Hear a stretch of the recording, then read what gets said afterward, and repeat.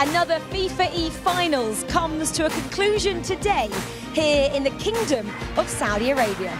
Over the past 3 days, 24 countries from across the globe have been battling it out in an attempt to make it to finals Friday. $300,000 on the line for the team victorious and a chance to be remembered forever in FIFA folklore. Now we have just 4 countries remaining, 3 from Europe and 1 from South America. Who will lift this trophy in a few hours' time?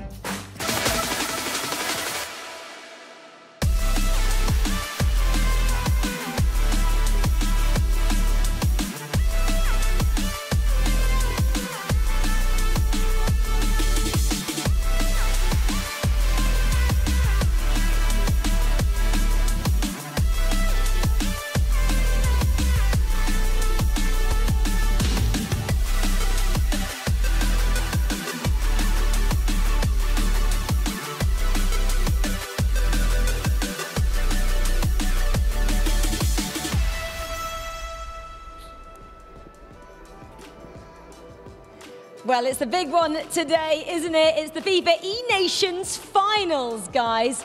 Only 2 more matches to go for one of these teams to be victorious. They've already played 14 so far. It's a long way to go, isn't it, on the road to winning here today. 4 teams left in it, is, of course, the Netherlands, Italy, then we've got France taking on Brazil. Big storylines as well unfolding. Mike Lebel is alongside me, as is Brandon Smith and August Rosemeyer as well.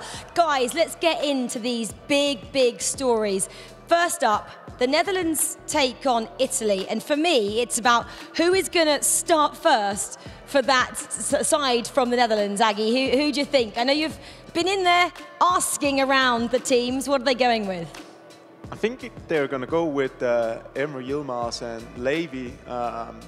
Obviously, we saw them start in the other games, and then they brought in Batori as the super sub who went in and gave them something extra, and I think they want to stick to that because it worked. So curious to see how that will pan out today against Italy, Final 4, yeah. Yeah, good choice there. Wouldn't be staying with what works. Emre Yilmaz coming in first, and if plan A doesn't go well, you just go to plan B with Manu Bashir. Yeah, it reminded me of the typical Dutch way, wasn't it? They normally sub on, was it Tim Krul back in the day for a penalty shootout? It was Manu Bashir that got subbed on in the round of 16 for a penalty shootout, an extra time period against Australia. They've had an interesting knockout bracket run, a nervy game against Australia, but then you could say a ridiculous second leg. 5 goals they scored in the second leg to get themselves past Morocco. Very much one leg of FIFA I felt we were playing there, just moulded together. Let's talk then, Mike, about the Italian side. Everyone had kind of written them off. They were 4th in their group. They made it through in the end and came out looking like a completely different side yesterday. I don't know if we wrote them off, excuse me, but we were asking for more. And maybe also because we saw the E-Club with Exceed, they didn't reach those expectations. Group stage wasn't that impressive. However, the knockouts, they have been fantastic. They have deserved to get here, and they are ready to cause some havoc. Back-to-back top 4 finishes guaranteed. The most vocal team as well. Watch Danny Pitbull. He likes to shout to Oberon. I'm sure only words of encouragement. Well, we've spoken about it. 4 teams left. Let's remind ourselves how they got here.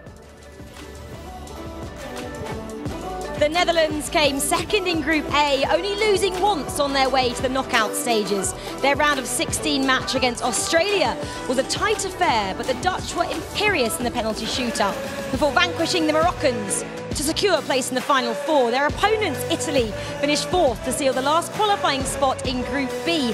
But comprehensive wins over Group D winners Israel and host Saudi Arabia saw the Azzurri into the semi-finals. Their European neighbours, France, also made their way out of Group B, finishing runners-up to Morocco. They overcame Sweden in a tight round of 16 match before winning both legs of the quarter-final against Argentina. On to the defending champions, Brazil. They were the only group winners to make it this far, having topped Group C with 20 points. The Seleção faced Nordic opposition in the knockouts, beating first Denmark and then Finland to secure the last semi-final spot. Well, that's their route then to get here, the semi-finals of the E-Nations Cup. Netherlands take on Italy. That's an all-European semi-final before France and Brazil go head-to-head. Remember, that's a chance for both of them to write their names on the trophy for a second time. That would be pretty special. Well, it is time then to welcome our first semi-finalists to the arena here with Spencer Owen. Yes, guys, it is nearly time for our first semi-final, so please join me in welcoming our first semi-finalist country. It is, of course, the Netherlands.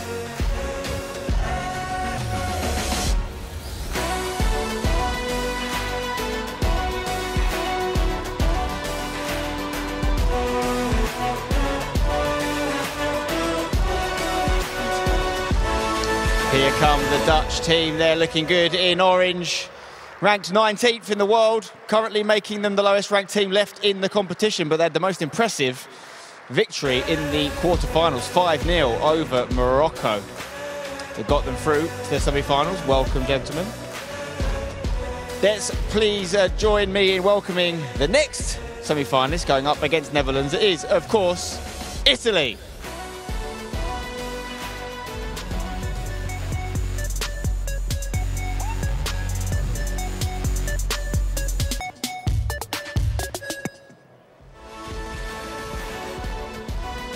Here come the Italians then. Despite a slightly underwhelming group stage, they did what they had to do to get out, and since then, they've been on fire, scoring more goals than any other team in the knockout round so far with 8.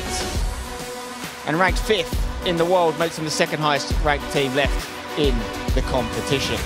Sure to be a fantastic game, obviously battling out for this trophy. Referee James here is going to do a coin toss shortly. I'm just going to ask both teams a quick question first. Starting off with the Netherlands, I mentioned as you guys entered the arena that you're the lowest ranked team left in the tournament and 19th. Do you think that's right? Where do you see yourself out of these 4 teams left in the tournament?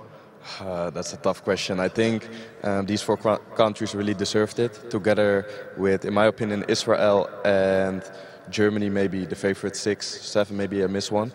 And I think all the countries left are just top tier countries. I think their ranking doesn't say much, to be honest. And we would just fight to get higher on the ranking by our placement today. And what have you got in store for Italy? They've obviously been really impressive since they got out of the group stage. Have you got a plan in mind? Yeah, we have a game plan. You know us. We always prepare the best possible with Renzo. And yeah, Italy was our main practice partner, to be honest, before this tournament. So we know each other quite well. But I believe if we reach our level, we can beat them. Lots of history between these two sides. As we cross over to speak to the Italians, they just said that you've been training partners in the past. So do you know all their secrets? Probably yes, probably not. Who knows? We will see in the game. But, you know, maybe we changed something in the last days. They did the same. So I don't think there will be like secrets or known things about us. What changed for you guys after the group stage? Because I was just mentioning there, 8 goals in your last 2 rounds, more than any other team. Very different to how you performed on the first 2 days. Yeah, I think that's the same thing that happened to us last year, because we went through the group stage as 4th also last year, and at knockouts we were playing incredible. I think that just best of 2 that fits better with us, and we are playing good. We will see. The Italians do come alive in the knockout games. Right, it's time to do our coin toss. James, we have a purple side and a blue side of the coin. Can you let us know which side is which country? The blue side is Netherlands, the purple side is Italy. Okay, take it away, please, James.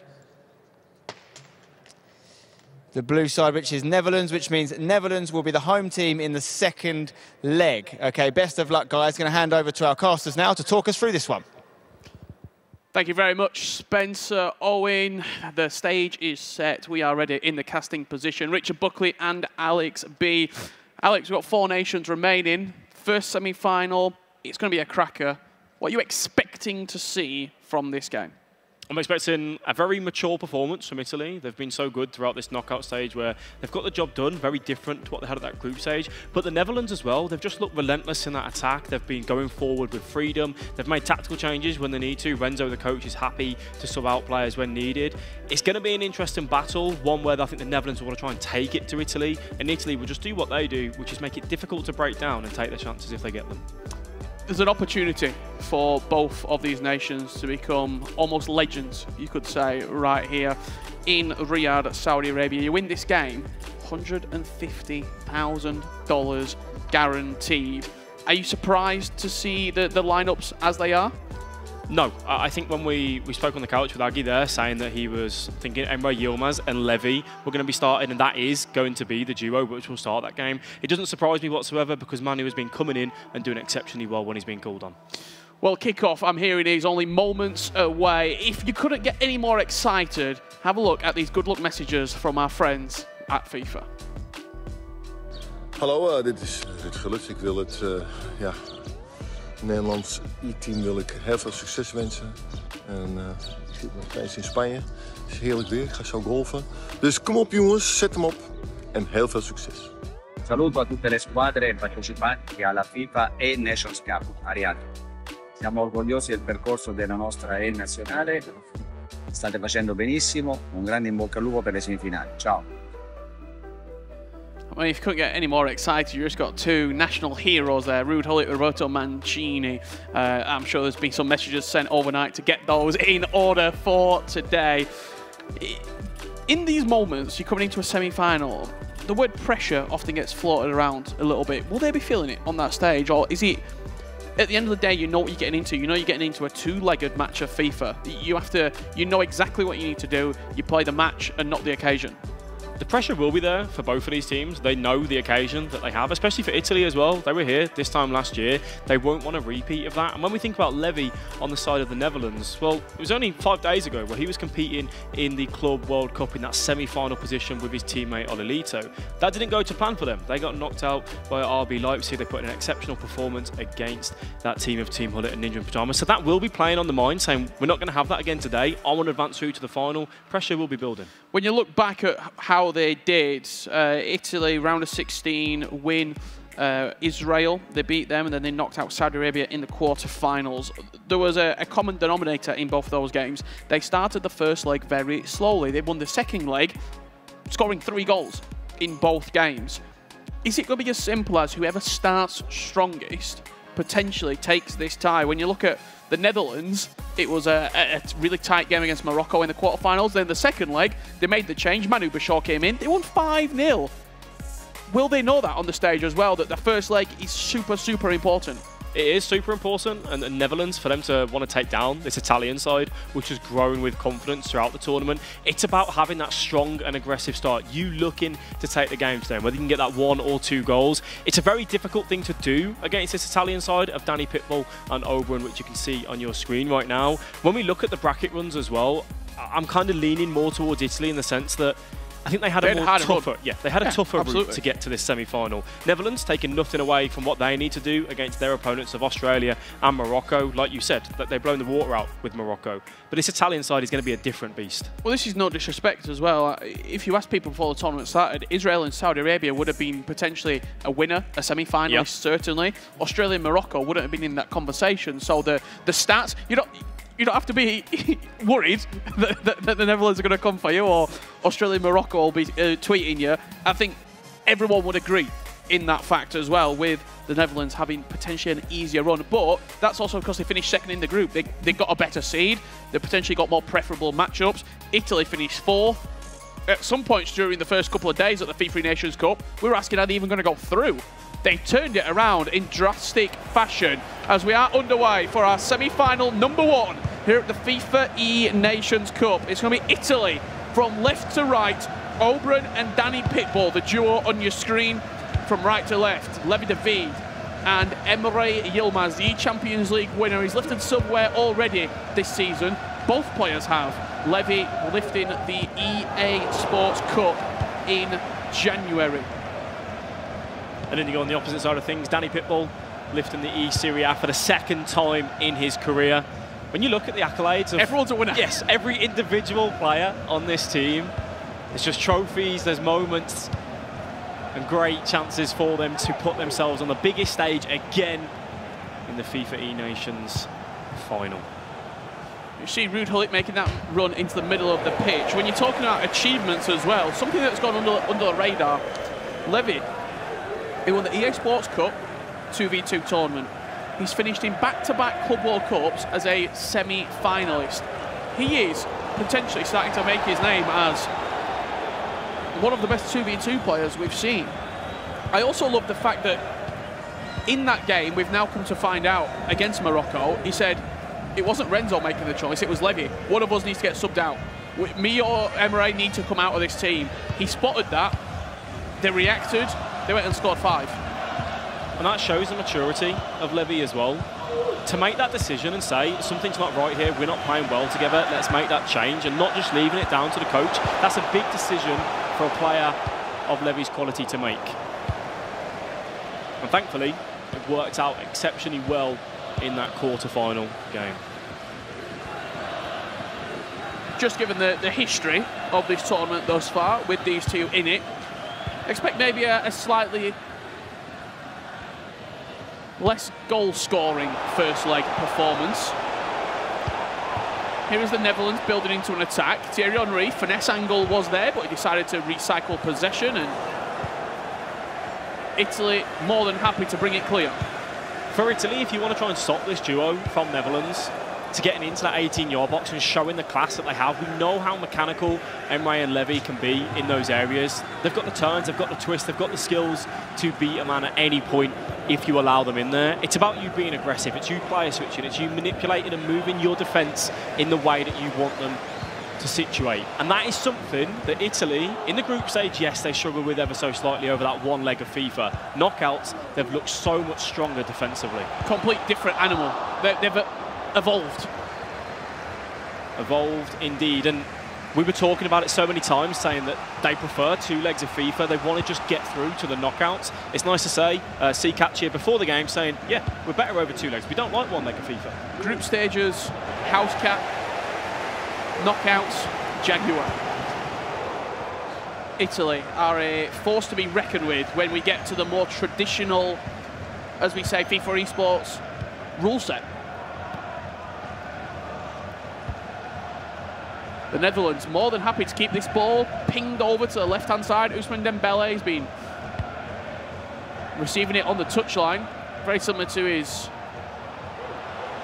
opposite flank in Roussillon. Mbappe just trying to force the ball inside with that driven pass. Been a few mistakes in the opening 30 minutes. We talked about nerves and pressure. Good example of it being displayed right here. I really like what Netherlands are doing as well, though. Yes, they've given the ball away a few times as they're trying to force it in to that final third. They have been very patient in their build-up, and it's almost testing the mental resilience of Italy to say, how precise are you going to be with your player switches? Are you going to work across when we switch that ball from one side to the other? It can be draining at times, constantly not having the ball and making sure that you're accurate with it. Italy, though, looking to kind of fire their first way into an attack. The winner of this match plays Brazil or France in the grand final. For the accolades of the best FIFA nation on the planet, that's a lovely ball over the top. Great first touch, and he struck it early as well. Thibaut Courtois down to his left-hand side. The corner will be played. Italy trying to maintain an attacking presence. It's a lovely ball over the top. It was, and Italy have used that time and time again throughout this tournament. It's where they kind of fake that they want to look somewhere else. They send a player on the run through the middle, and then it's just looking for that over the top.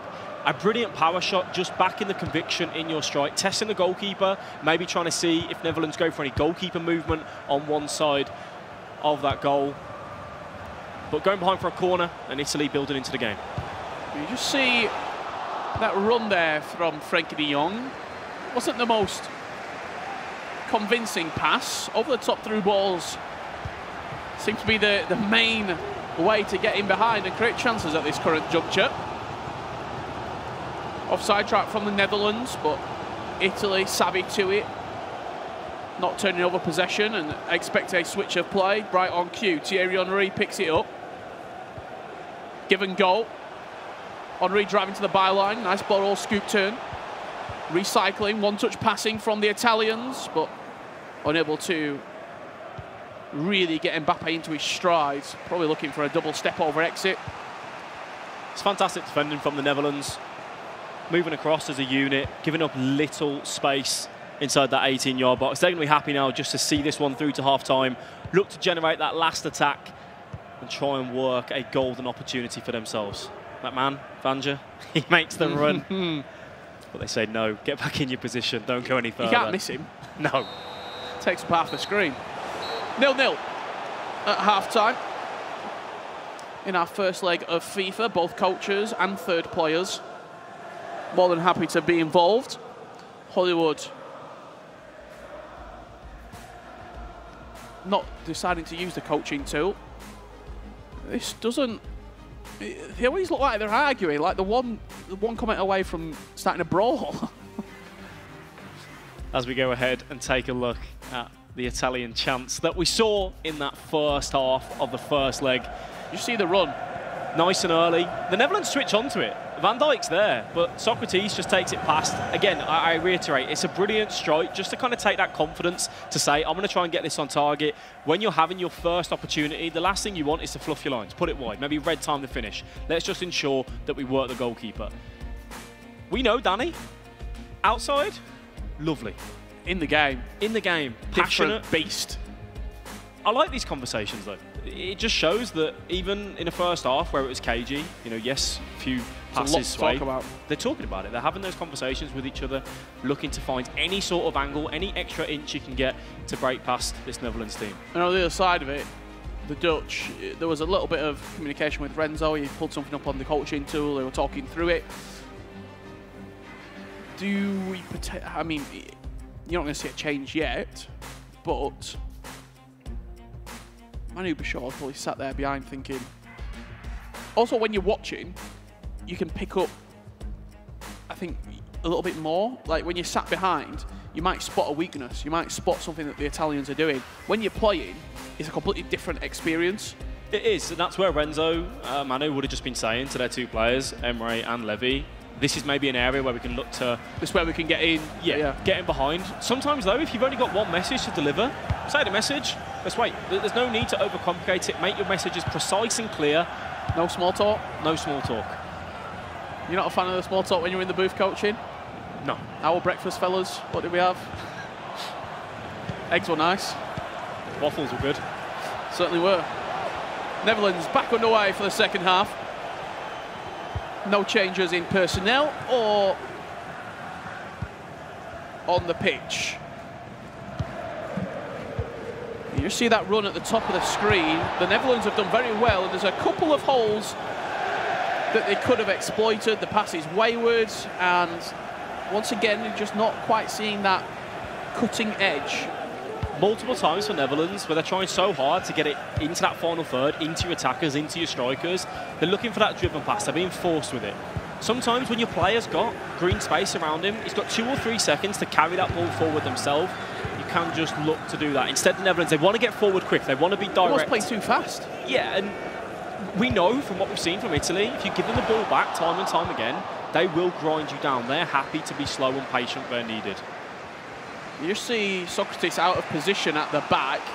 The Netherlands certainly saw that, tried to exploit it, but Italy with enough bodies around the ball to make sure that there wasn't space to be attacked into. Hakimi's getting some running in with his teammate of PSG down that right-hand side. Mbappe linking into De Jong. Wayward pass in the middle of the pitch, and it could be capitalised on here from Italy. One-touch passing. It's going to rebound very fortunately. Scrappy in the box, and it will go out for a corner. We have got a pause. 2/3 completed. I really like that change of tempo from the Netherlands there. That one touch and then pass, or a first-time pass. It got into R9 and the space just opened up. I think Italy were a little bit like, we maybe wanted a skill move, and they went for that shot. The block comes through.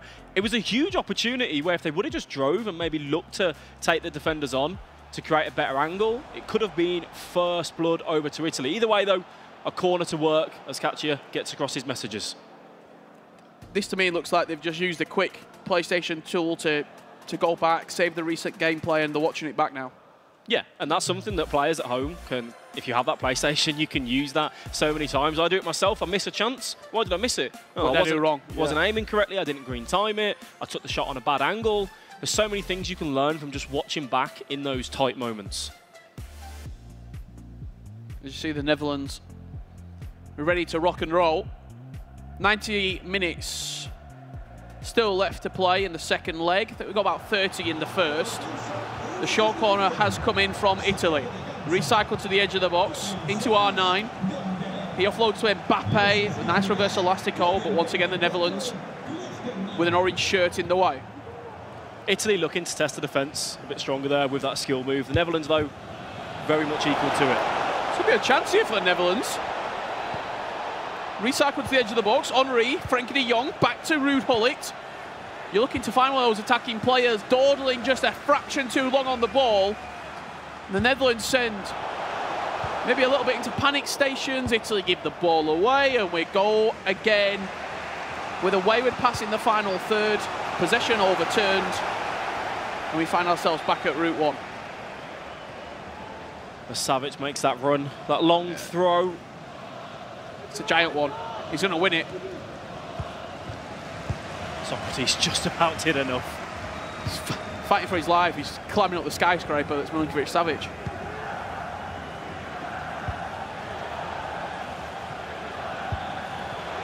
Italy come forward once again. That one-touch passing in around the box, something synonymous we saw with Danny Pitbull in his Riyadh victory with Juventus Desire earlier on this season. Just being able to go bang, bang, bang, one touch, one touch, one touch, and then taking the shot. Certainly see that's what they're wanting to achieve in the final third, and they're getting close, but can't quite create that final pass to open up the space for a strike at goal. Yeah, they'll look to keep working that as and where they can. Sometimes being slow, sometimes being direct and quick. It's a lovely pass. Unfortunately, it's going to run all the way through to Thibaut Courtois.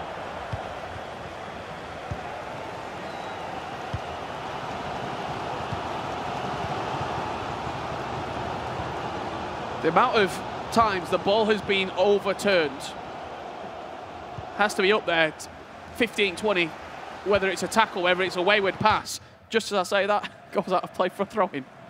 I feel like you can tell we're in a semi-final game right now in that first leg, with neither team wanting to make any critical decisions to say, yep, this is how we're going to progress forward.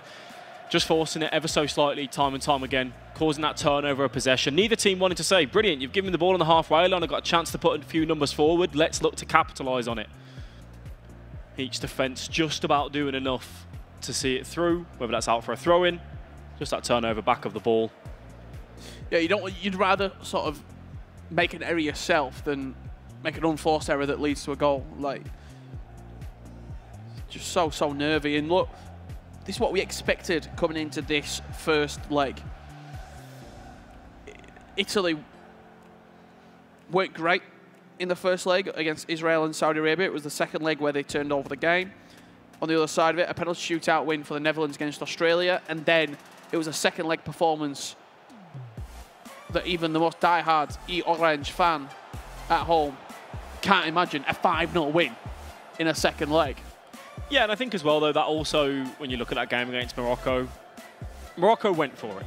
They started to commit their numbers probably forward. Like 3-0. Yeah, it's going to be, you either lose 3-0 or you might lose 7-0. Yeah. We were speaking to Dory last night, and he was sort of saying, we just got to go for it. 15 minutes left to play. The first leg of the FIFAe Nations Cup semi-final number 1. See a few fresh faces on the pitch. Hugo Lloris, centre mid. Musiala is on as well. Paul Pogba for Italy, deployed on this left-hand side. Klosterman looks fresh.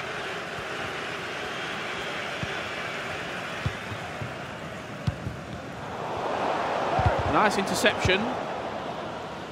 Can't do too much with it, the Italians. Runner on the outside, decide to miss him on this occasion, and Mbappe takes the space that Hakimi left him. With Hakimi up the pitch, there could be an opportunity here for the Netherlands to, if they go fast, get in behind. They tried it. Yeah, I like that a little bit more intent to drive forward with that fullback and just push yourself up the pitch and gain some territory, looking for that cross. One thing that Italy's doing much better than the Netherlands right now is using these wing-backs in these positions. The Netherlands are looking to be too direct when they pick the ball up in the middle of the park, and Italy are reading it every time, causing themselves to just have that turnover time and time again. With 5 minutes left to play, there might have been a conversation about last attack. Not on this occasion. Paul Pogba, what does he have in the locker? I can answer the question. A lot. Not on this occasion, however. Frenkie de Jong is the one who turns over the ball, and with 3 minutes left to play, the Netherlands will play for one final chance in this first leg. We did say it's going to come alive in the second leg. I hope you're delivering on that promise. Me too. I think we've had one shot on target. It was the Italians in the first half. Yeah. Which even still, it was a... Unless goalkeeper movement comes through to take it away, it was a small chance. The clearance is long.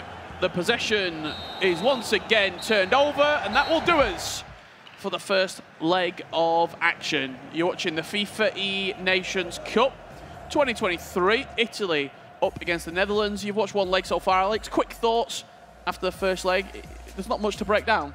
There's nothing to break down, but I think Hollywood, Italy's coach, and Renzo, Netherlands coach, I think they're both going to be happy with what they saw. In the sense of defending was good, it was solid. Where they're going to say to each other is, let's try and be a little bit more accurate with our passes and work those chances. We've heard the thoughts of Alex B. Let's get the thoughts of a former world champion, August Rosemeyer, joined by Brandon, Rachel and Mike.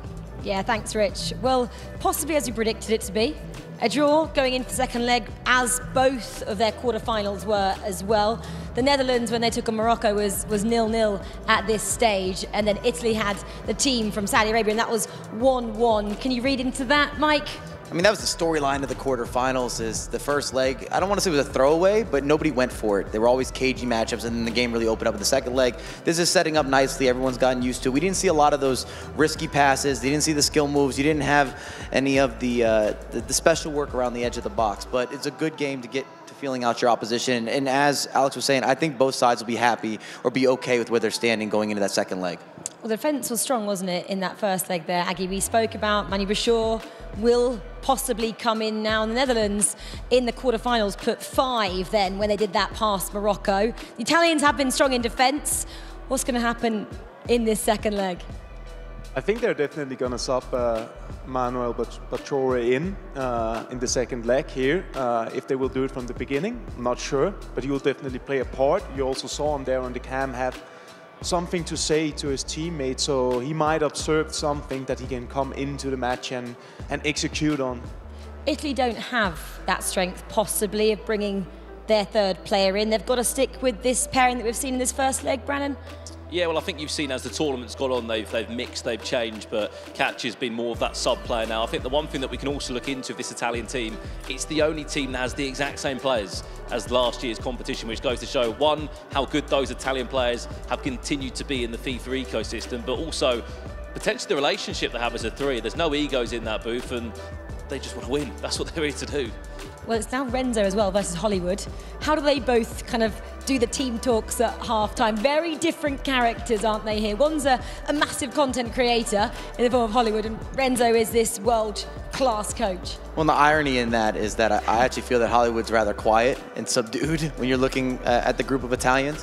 Whereas on stream, if he's producing content, he is kind of the main show. He is Hollywood, and Renzo is very active. You get all sorts of different reactions, and you see him going over the tactical board. But again, just to kind of set up the second leg, I feel like both sides are okay with it. The Italians always wanted a low-scoring affair. They're a defensive team, and then they look to take advantage of those opportunities when they present themselves. Yeah, well, that's the Italians just sitting there. Danny Pitbull then and Oberon, the two guys going to stick in the seats, we're pretty sure. Hollywood then in the darker blue jacket, and then Catcher with him there. And then this is Yilmaz. At the moment, he's still in the seat. I guess, Aggie, it comes down to whether Levy wants to sub him out. Actually, Renzo's thoughts sometimes go out the window. It seems that Levy is very much the captain here, and actually you can't see him in his seat, which maybe means he's taking a quick break. Yeah, I think that it's a decision that they make together. But obviously, if one of the players, or in particularly Levy, sees something, he's gonna mention it to the coach, to Renzo, and he's eventually gonna make that final decision whether it's happening or not. But as it stands right now, Mike summed it up pretty well. I mean, both teams are cancelling each other out right now. It's natural. It's a semi-final at a World Cup. You don't want to take the chances, and the chance will come for one of them, and I see it go to a 1-goal victory for one of the teams here. I mean, even the casters there, Brandon, were saying there's not much to read into it, there's not much to break down. Even if you are Manny Bashir and you're sitting behind, can he look at that a little bit differently from us and Rich and Alex there and say, I saw that, and that's where there's a weakness? It definitely does help, doesn't it, having that third eye on the game, having a chance to sit back without the pressure. I think there could be a change if the game does stay at 0-0. I don't think we'll see it now before a ball's been kicked in the second leg. But what do we know about this Dutch team? They don't mind making subs, what, 60, 70 minutes into the game. If they feel like we could be going into extra time, that's when Manny Bashir might come in with a fresh set of ideas. Yeah, well, let's go back to the Italian team. We know there's a lot of love for these guys in the house and coming in on social media as well. Let's read a couple of good luck messages that have been sent in for the Azzurri. Ciao ragazzi, un saluto a tutta la community della Nazionale. Ci state facendo sognare, in bocca al lupo per oggi e forza Italia. Ciao ragazzi, ci siamo. Che siete dei fenomeni lo sapevamo già, ora però lo sta vedendo tutto il mondo. Purtroppo arrivati a questo livello anche il minimo errore può fare la differenza, lo sapete, ma noi abbiamo quella cazzimma e siamo abituati a certe imprese. Ricordate però una cosa, noi non dobbiamo dimostrare niente a nessuno, vincete questo mondiale per tutte le persone, per tutti noi che vi stiamo guardando, ma soprattutto vincetelo per voi. Ah, Obrun, Francesco, sei il mio più grande orgoglio, e non solo perché hai seguito la tua passione da piccolo, ma soprattutto perché hai fatto 1000 sacrifici e hai buttato sudore. Quindi mi raccomando, sei lì perché nessuno al mondo lo merita più di te. Quindi forza Italia, in bocca al lupo e annientateli. A tutti i ragazzi della Nazionale un in bocca al lupo, siamo orgogliosi di voi, un bacio, in bocca al lupo.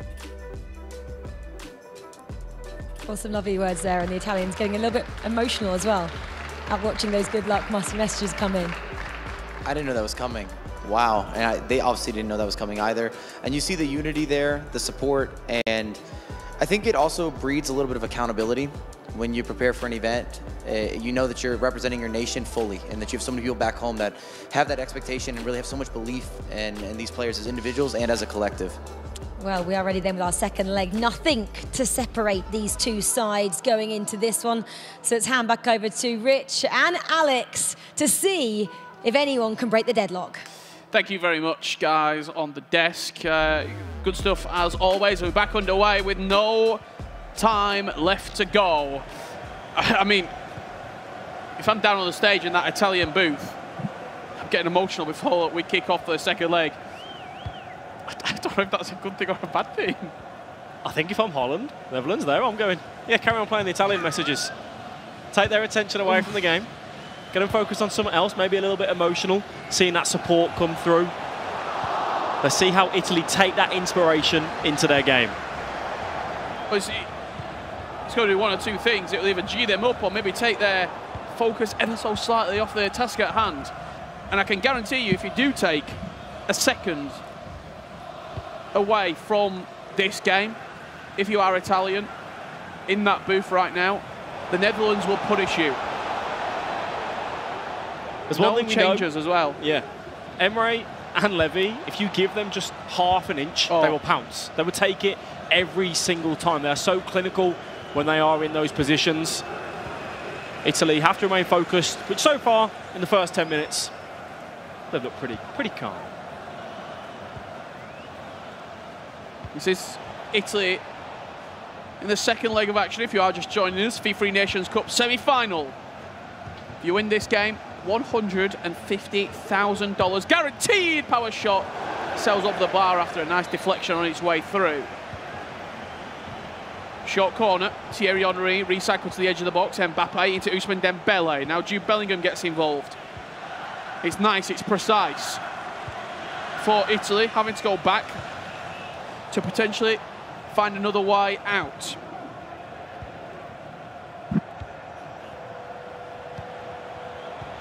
The Italians, once again, with that one-touch passing in around the box. Ousmane Dembele into R9. His shot deflected. It will rebound. Offside. Yeah, again, as Italy look to build up, they're happy to go back and recycle, work their way into that final third slowly. But then there's a moment, there's a time where they say, now, let's flip that switch, let's go, let's be quicker, let's be direct. Looking to change that tempo and catch the Netherlands off guard to get into that 18-yard box, but just not got that extra clinicalness to try and take those defenders on. Roussillon getting a lot of space here, cuts it back, and the Netherlands!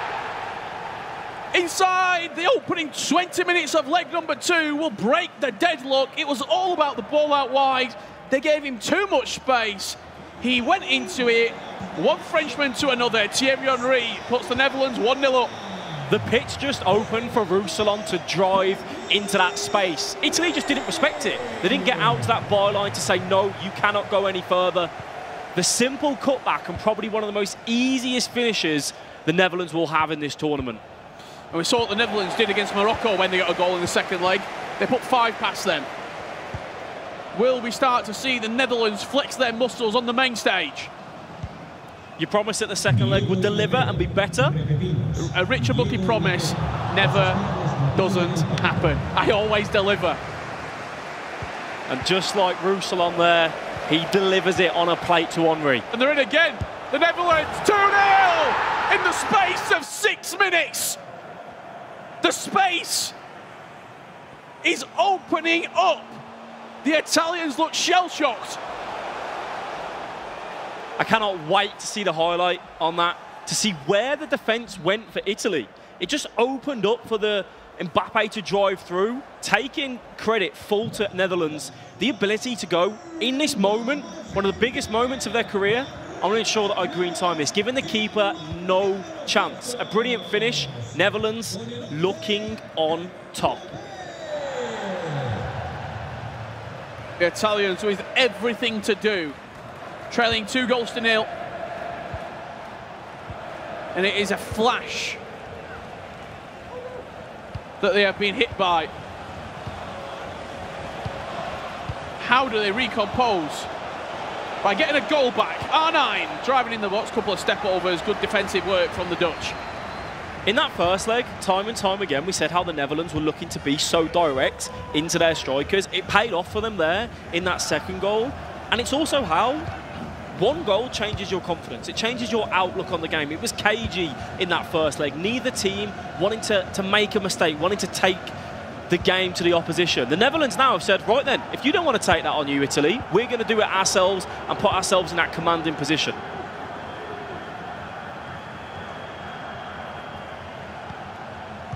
A third, potentially, could be on a postcard for the Netherlands here.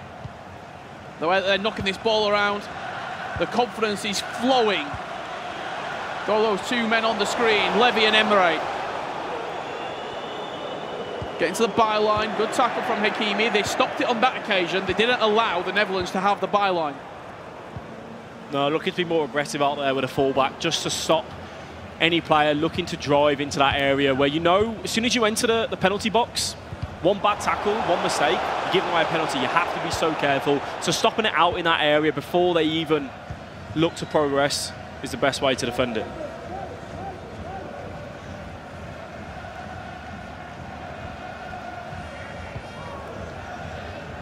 We spoke about how Italy's running to get to this stage. They were mature. Showed something they haven't shown so far in this tournament as Roussillon comes through. What they have shown is Roussillon a lot of space.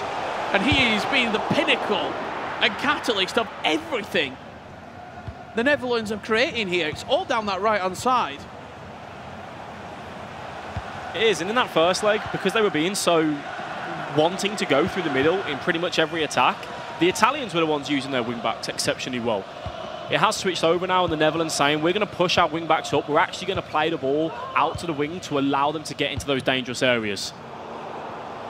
As we are about to approach half-time here, the Netherlands will come forward once again. A third goal will be catastrophic for Italy. They don't even want to test fate as they launch it out of play. It's been a double from the Dutch, and let's get the thoughts of the guys on the couch. Well, half-time, the Netherlands, again, we have to talk about it. It's very similar to what we saw yesterday, Mike, in some ways. Slow, cagey first leg, as you said rightly, and then second leg, they just become explosive. They adjust the tempo, and you're seeing them put a little more pressure, a little more decisive. They just look a little more confident when you get into that final third. You see the overlapping runs. It makes all the difference, and it's putting Italy under a lot of pressure going into that second leg. Let's have a look at the highlights. The second half of the second leg, excuse me. What we've seen so far, you are right, still 45 minutes left to be played here for a comeback. Aggie, talk to me through the game, because suddenly the Netherlands just were able to find their feet just before the 20th minute mark. Yeah, they're starting to find solutions, and we see it here, just Ruslan playing a huge part, just running down the wing and finding that driven pass into a simple tap-in, and that kick-started Netherlands. They started to get that confidence, and after a sloppy possession loss there from Italy, mistakes are punished at this stage of the competition, and the Netherlands are looking really solid. And that one hurts, especially if you're an Italian fan. It's a bad giveaway. It's in the middle of the pitch. It was unnecessary, and it just makes the counterattack so easy for Netherlands. You gave them a gift. You provided for them, and now Italy's going to have to work extremely hard. And I expect tactical adjustments. I don't know that we'll see a substitution, but we will see additional pressure from the Italian team. Yeah, there has been a substitution by the looks of it. Curse of the commentator, as I do. You called for it, and we got it. I mean, the one thing that I'm going to say here, I think it's the first time we've seen Danny Pitbull get subbed out. This is through group stage and knockouts. They've never been in a situation like this. 2 goals down with all to do. Back to the casters for this second half of the semi-final. Thank you very much, guys. We are back underway in the second half. A personnel change. Alex, what do you read into it? They're just going to go for it. They've got to go for it, and you've mentioned plenty of times before, sometimes just switching up the roster that you have, bringing someone else in, where we see Katja come in. It can just catch the opponents out. They've been so used to defending those 2 players. Katja can offer something different, have different skill sets, and we'll see if it can provide for Italy. When we were just watching that second goal back there on the couch, I know where the space came from. Frankie de Jong went forward, they set him on the run. You lose possession when you send a player forward and you lose it. The entire middle of the park was open, and the Netherlands are having their way at this current moment against the Italians. It was actually a similar story with the first goal as well. What a pass. Is it? The keeper don't want it. Oh, it's Mixie at the back. That was a ball. Breather now for Netherlands. That exact pass they were doing time and time again yesterday in the Saudi Arabia match as well. Just outside, you send the player through the middle of the pitch, and he's too far away that you don't even clock him, and then you just play that through ball, the threaded through ball, just opens up the entire pitch. It's actually something that I didn't have in my game until we went over to Italy, commentated over the Serie A. I thought, what are they doing? How are they doing that? It's an excellent way to get in.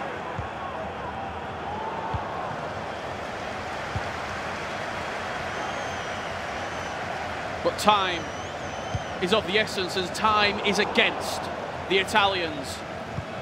Trailing 2-0. Very fortunate to get the ball back there.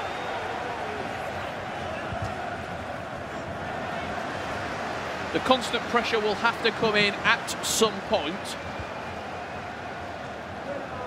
The Netherlands are making it so difficult for Italy to even play out. They've been annoying. They've been really annoying to play against. They find themselves 2-0 up, and some teams will go, okay, yeah, we're going to look to be a little bit more defensive. We're not going to be too risky in that press. When they lose that ball, the double press that Emre Yilmaz and Levy have right now is what's giving them the freedom to move and play the game that they want to. It's making it so difficult for Italy to gather into the areas. The player look is a moment of magic from the Netherlands. It opens up the entire pitch, and the Dutch are on their way to a FIFAe Nations Cup Grand Final.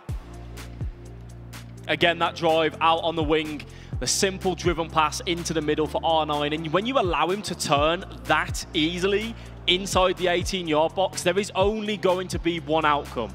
Netherlands 3 to the good. Italy have a mammoth of a task. No Manu Bachar needed on this occasion. For the first time, maybe? You've got a player of that quality sat behind you, waiting in the wings. You see Danny Pitbull has been substituted. He will not be able to play the rest of this game. Even if we do go all the way to penalties, it's Katja and Obrun with the Italian E-Nations Cup future in the palm of their hands, quite literally.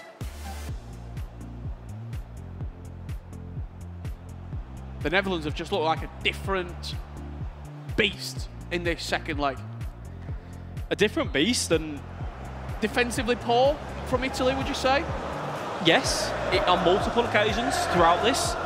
We've seen them be so rigid in their performances. The game against Saudi Arabia, Israel, they were so difficult to break down. They moved as a unit. They haven't done this here. They've been super aggressive when they're switching to that centre-back. The Netherlands have just took it past the centre-back every time with their ability to drive with Ruslan out on the wing, whatever it may be. And whether it's a game plan that the Netherlands have come into saying, look, when you beat the wing-back and the centre-back comes over, be aggressive, drive, take your man on, trust yourself, and generate space like that. And they're in behind again. The Netherlands just couldn't quite get in front of his man there. Space starting to open up. That's a lovely first time over the top through ball, but Paul Pogba can't quite shake off Milinkovic-Savic.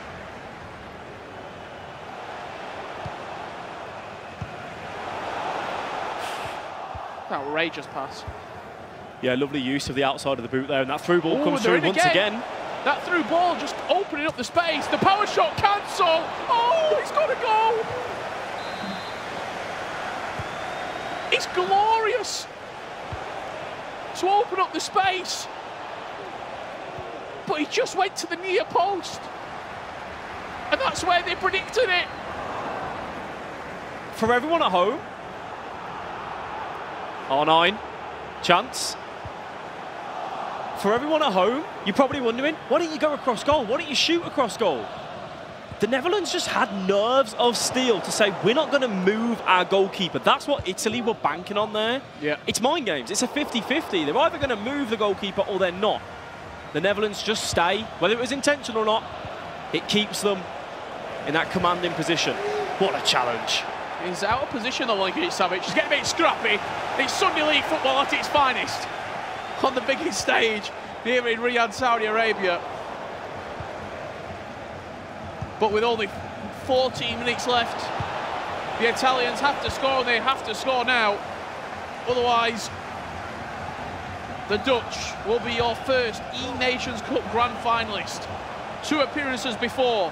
They got knocked out in the round of 16 last year. They got grouped in 2019.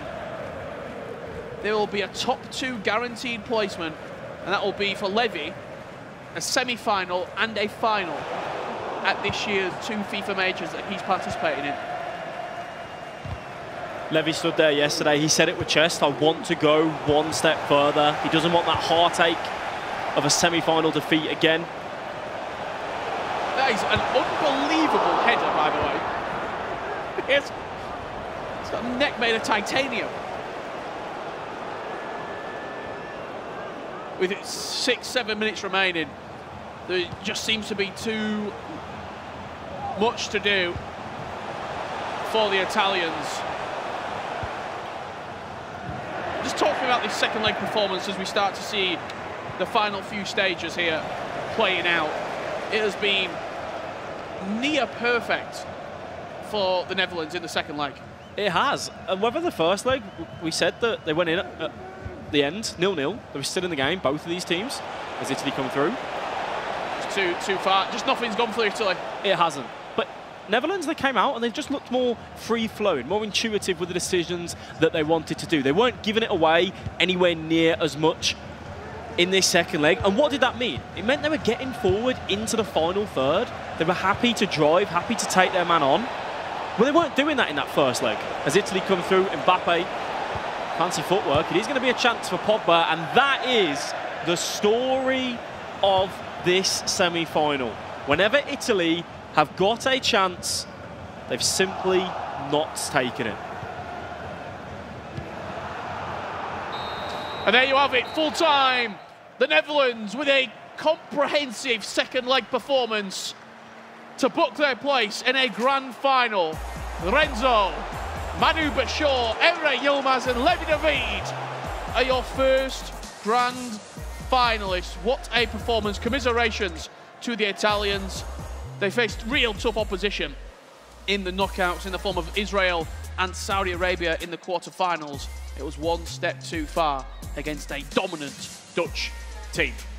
A dominant Netherlands side, which I want to give credit to the whole team that we have there. Because you were saying at the end of the first leg, is it time for Manu to come in again?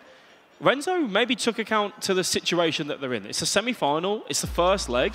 Let's trust our two players, it's only 0-0. Let's not get too hasty, change it early. Let's give them the first 45 of that second leg, see what they can do. Putting trust in those two players, and they delivered. Great respect on the stage here as well. Every single member of that Netherlands team going over and saying they're well done to the Italians. Just look what it means to that entire Italy team. So much passion, so much heart on display. I'm sure they will be back. You can see exactly what it means to Italy. Commiserations to them. The Netherlands go into the grand final, and Spencer Owen is down with their immediate reaction.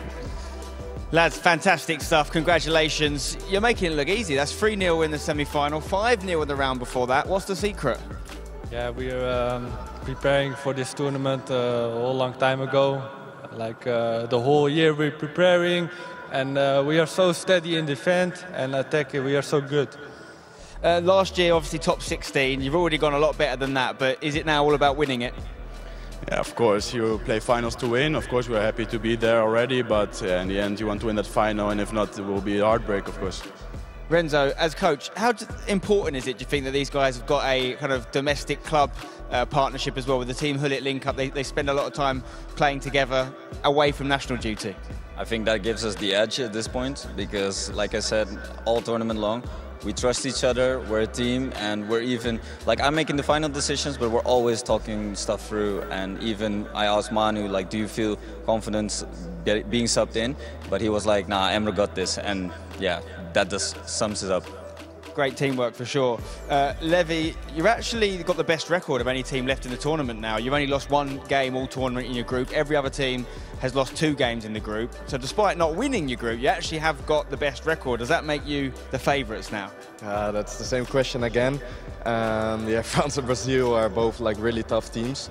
And it's probably going to be a 50-50 matchup again. I felt like this game was a 50-50 match as well until we scored the 1-0. So it doesn't, I don't think we are the favourites. I would think it will just be a 50-50 matchup. Just remember, Levi, if you keep winning, I'm going to keep asking that question because you get closer to being the winners. Well done, guys. That's fantastic from you. We're going to cross over to the Italian booth, who obviously are not in the best spirits after that defeat, but still a very, very good performance. Guys, how are you feeling? Of course bad. We thought it was in our chance to get into the final.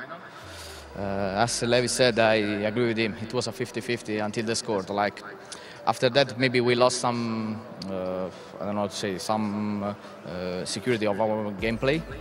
And they scored another one. And maybe we had a mental breakdown where we conceded the third one. Of course, at this level, if you are 2 or 3 goals down, it's almost impossible to come back. We did our best. We are not happy, of course, but we know we gave everything here. So we are proud of ourselves. I'm proud of Dani. I'm proud of Francesco, of Nello, of everyone here. And I hope that every Italian fans at home is proud of us. We did our best for our flag, and that was matters the most. I'm sure they are. You have been fantastic. You're consistently right up there at the top of the world. Top 4 2 years in a row now, which is very difficult to do. What do you need to do to break into that top 2 or top 1 position next year? I don't know, maybe the mentality in some parts of the game, but I just want to say thanks to everyone, to Dani, Caccia, Anello, because top 4 is a good position and they deserve the win, so GG's to the Netherlands and good luck to the France and Brazil. And finally, a word from the Federation here. I'm sure you're very proud of these guys, not just for the FIFA they've played, but the way they conduct themselves as well. Absolutely. We are absolutely proud of our team. When you compete, you can win or you can lose. So it's part of the game. And I think all the 24 teams that are here in Riyadh are in some way some winners. So absolutely we are going to retry for the next year. Fantastic. I'm sure it's only a matter of time before we see the Italians lift the E-Nations trophy. It won't be this year, but it could be next year. We've still got the small matter of another semi-final to come, including the current world champions.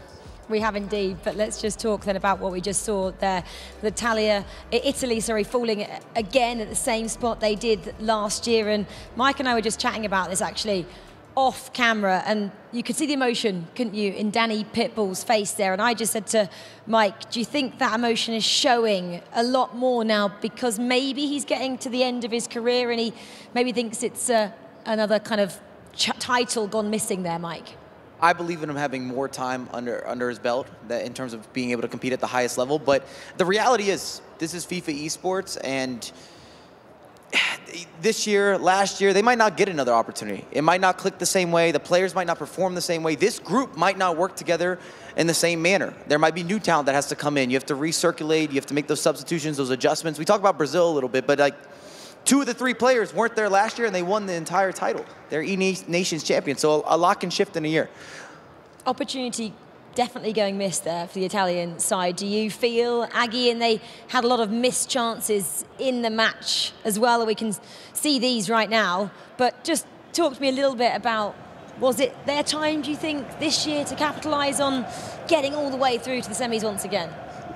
I think they did great, but in this particular second leg, they didn't play up to their best, and I think we just saw the difference between the Netherlands and Italy here. Netherlands were dominating, and Italy had that one chance we're seeing there, which could have been some sort of catalysator to come back into the match. But I think Mike sums up very well. When you are in these positions, you never know if you're going to be in them again, so you got to make the maximum out of it. And unfortunately for Italy, I think they made 2 grand mistakes that you can't make at this level. It looked like there, from just seeing those mistakes, they could have had 2 goals easily, Brandon. You're absolutely right. I think, as the guys were saying, mentally, when you're 2-0 down in the game, you're chasing the game, those chances become even more intense, even more sort of pressurised. And I think they just met their match. I think, look, this Dutch team, I said it before, if there's a time for them to win, it's this year. They've had poor results in past Nations. Look at that team. Look at Team Hullet. Look at the individuals. Is it their year? It seems like it, doesn't it, Mike? They just come out in the second leg and do what?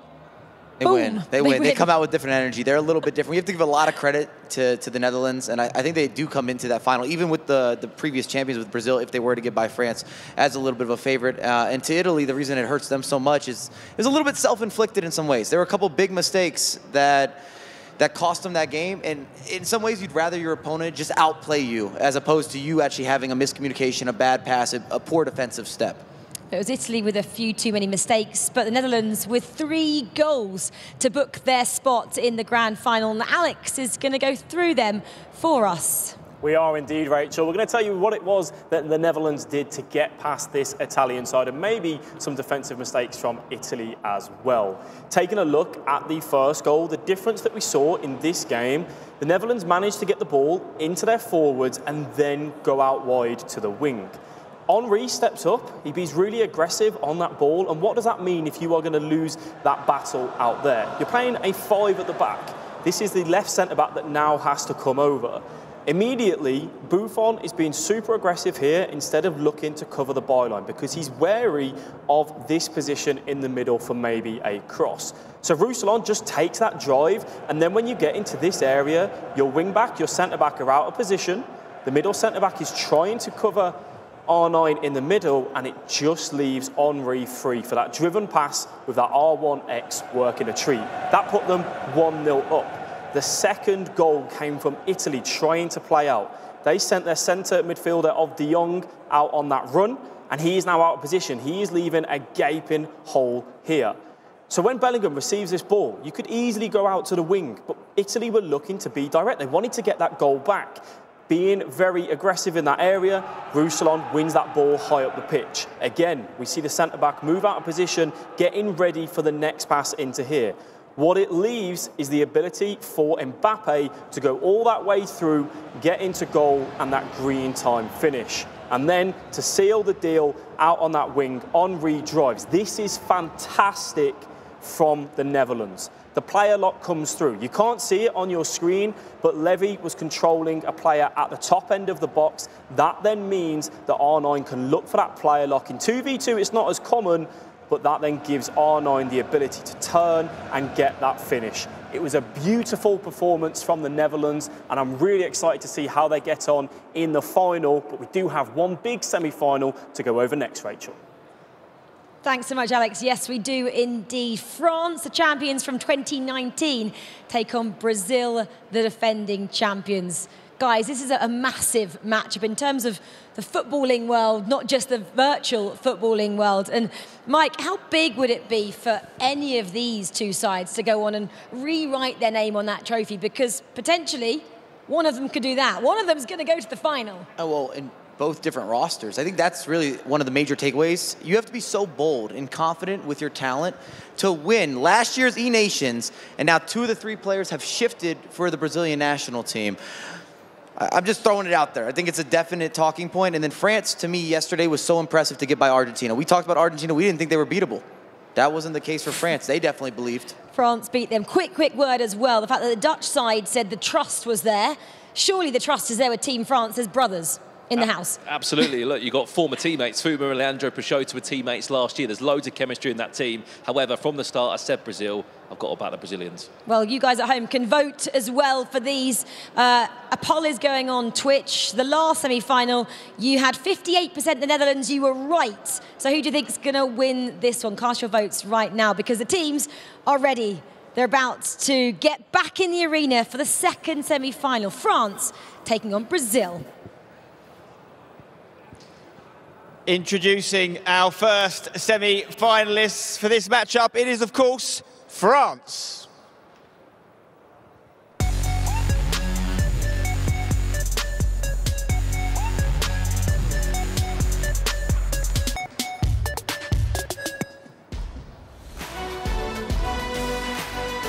Here they come then. The Peixoto brothers making up 2/3 of this team alongside Fuma, who's been a huge player for them thus far.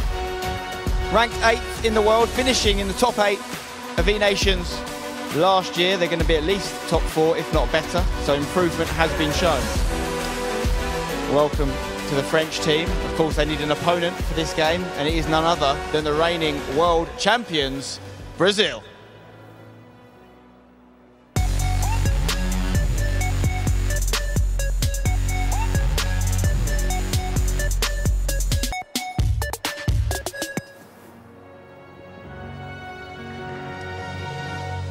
Here come the reigning world champions. Can they go back to back? 2 years in a row. No one's ever done it before in the FIFA E-Nations, although they've got to take on another E-Nations previous winner in France if they're going to do that. Conceded just 1 goal thus far in the knockout rounds. And the only team left that actually won their group in the group stages, it is Brazil. Welcome to the stage. Okay, so it's a battle of 2 previous winners of E-Nations. Do you feel that whoever wins this game could go on to win the whole thing? Yeah, I think when you are in semi-final, every team can win, so yeah, for sure. Do you feel that pressure's off you slightly going up against the current world champions? No, there is no pressure, like it's the same if we play Brazil or another team. Okay, France feeling confident. Let's head over to the Brazilian team again. Reigning world champions, you won your group. So far, it's been a consummate performance across the board. What do you have in store for the French team? Yeah, they are very good players. We are ready for that. We are aiming to be world champions twice. So yeah, we came here to make the objective. Obviously, the small matter of $300,000 will go to the winning team. This is a $150,000 game. How much is that figuring into your thoughts ahead of this match? No, I think that we don't think about that. Like, of course, the money is good, but the most important for us is being the champions. So we don't care about winning. The money is like, okay, it's good, but doesn't matter at all. Okay, right. Let's bring in head referee James from FIFA here. He's going to do the coin toss. We have a blue side of the coin and a purple side of the coin. Which country is which side? France is blue, Brazil is purple. Okay, France is blue, purple is Brazil. Take it away, James. It's looking like it's going to be blue, which is the French team, which means France will kick off and have the home advantage in the second leg. Brazil will kick off and have home in the first leg. I'm going to head over to our casters, Mike LaBelle and me. See you in a second. That means Spencer's going to join me. He's going to walk up here. And what a setup for another semifinal here. We're looking at Brazil. We're looking at France. Two sides that have so much history within this competition, so much success, big nations in the football world and also in the virtual football world. And before we get started, I do believe that we have messages from both the French side and the Brazilians. Salut les gars, Derek d'Argenteuil, à défaut de ne pouvoir être avec vous, en tout cas sachez que le cœur y est, l'art c'est de nous faire vibrer, on y croit fort. Hello les gars, j'espère que vous allez bien, voilà, j'espère que vous êtes prêts pour votre demi-finale là, qui arrive cet après-midi. J'espère que vous prendrez votre revanche, en tout cas moi je suis tout cœur avec vous et j'espère que vous allez rapporter la deuxième étoile. Allez les bleus. Filho, passando aqui para desejar boa sorte, para poder falar que eu tô na torcida, que você já é um campeão, essa é somente mais uma de todas as conquistas que o Senhor já preparou para você, porque o Senhor tem promessa, eu sempre falo isso para você e Ele vai cumprir. Filho, vamos com tudo, vamos buscar o bi, te amo. Paulo, meu filho, que alegria estar participando desse momento tão especial na sua vida. Estamos na torcida, vai dar tudo certo. Vamos Brasil, te amo. Great to see those messages from friends and family back home, and it really is, especially in the E-Nations, Mike, like it really does kind of ring home when you get to this level, how many people you're representing on this stage. It's a nice touch. Shout out to whoever at production reached out to different family members and friends, and it just gives you that added element, again, what this means for your nation, means for the people that are around you, and also all the time you dedicate to being in this position. A lot of people at home don't realize sometimes it takes years to get to this point, not even just this year of dedication, and all these players have been grinding, and this is one of the biggest moments in their careers. I think it's one of those things that sometimes you don't always see the emotion from FIFA players, but until that moment when they leave the tournament, and that's when you really see it come out, and it's almost like all the pressure and the expectation that's been on their shoulders, maybe, like you say, for years sometimes, just comes out at that moment, and obviously the emotion when they win as well. We saw great scenes from Brazil this time last year when they won the trophy.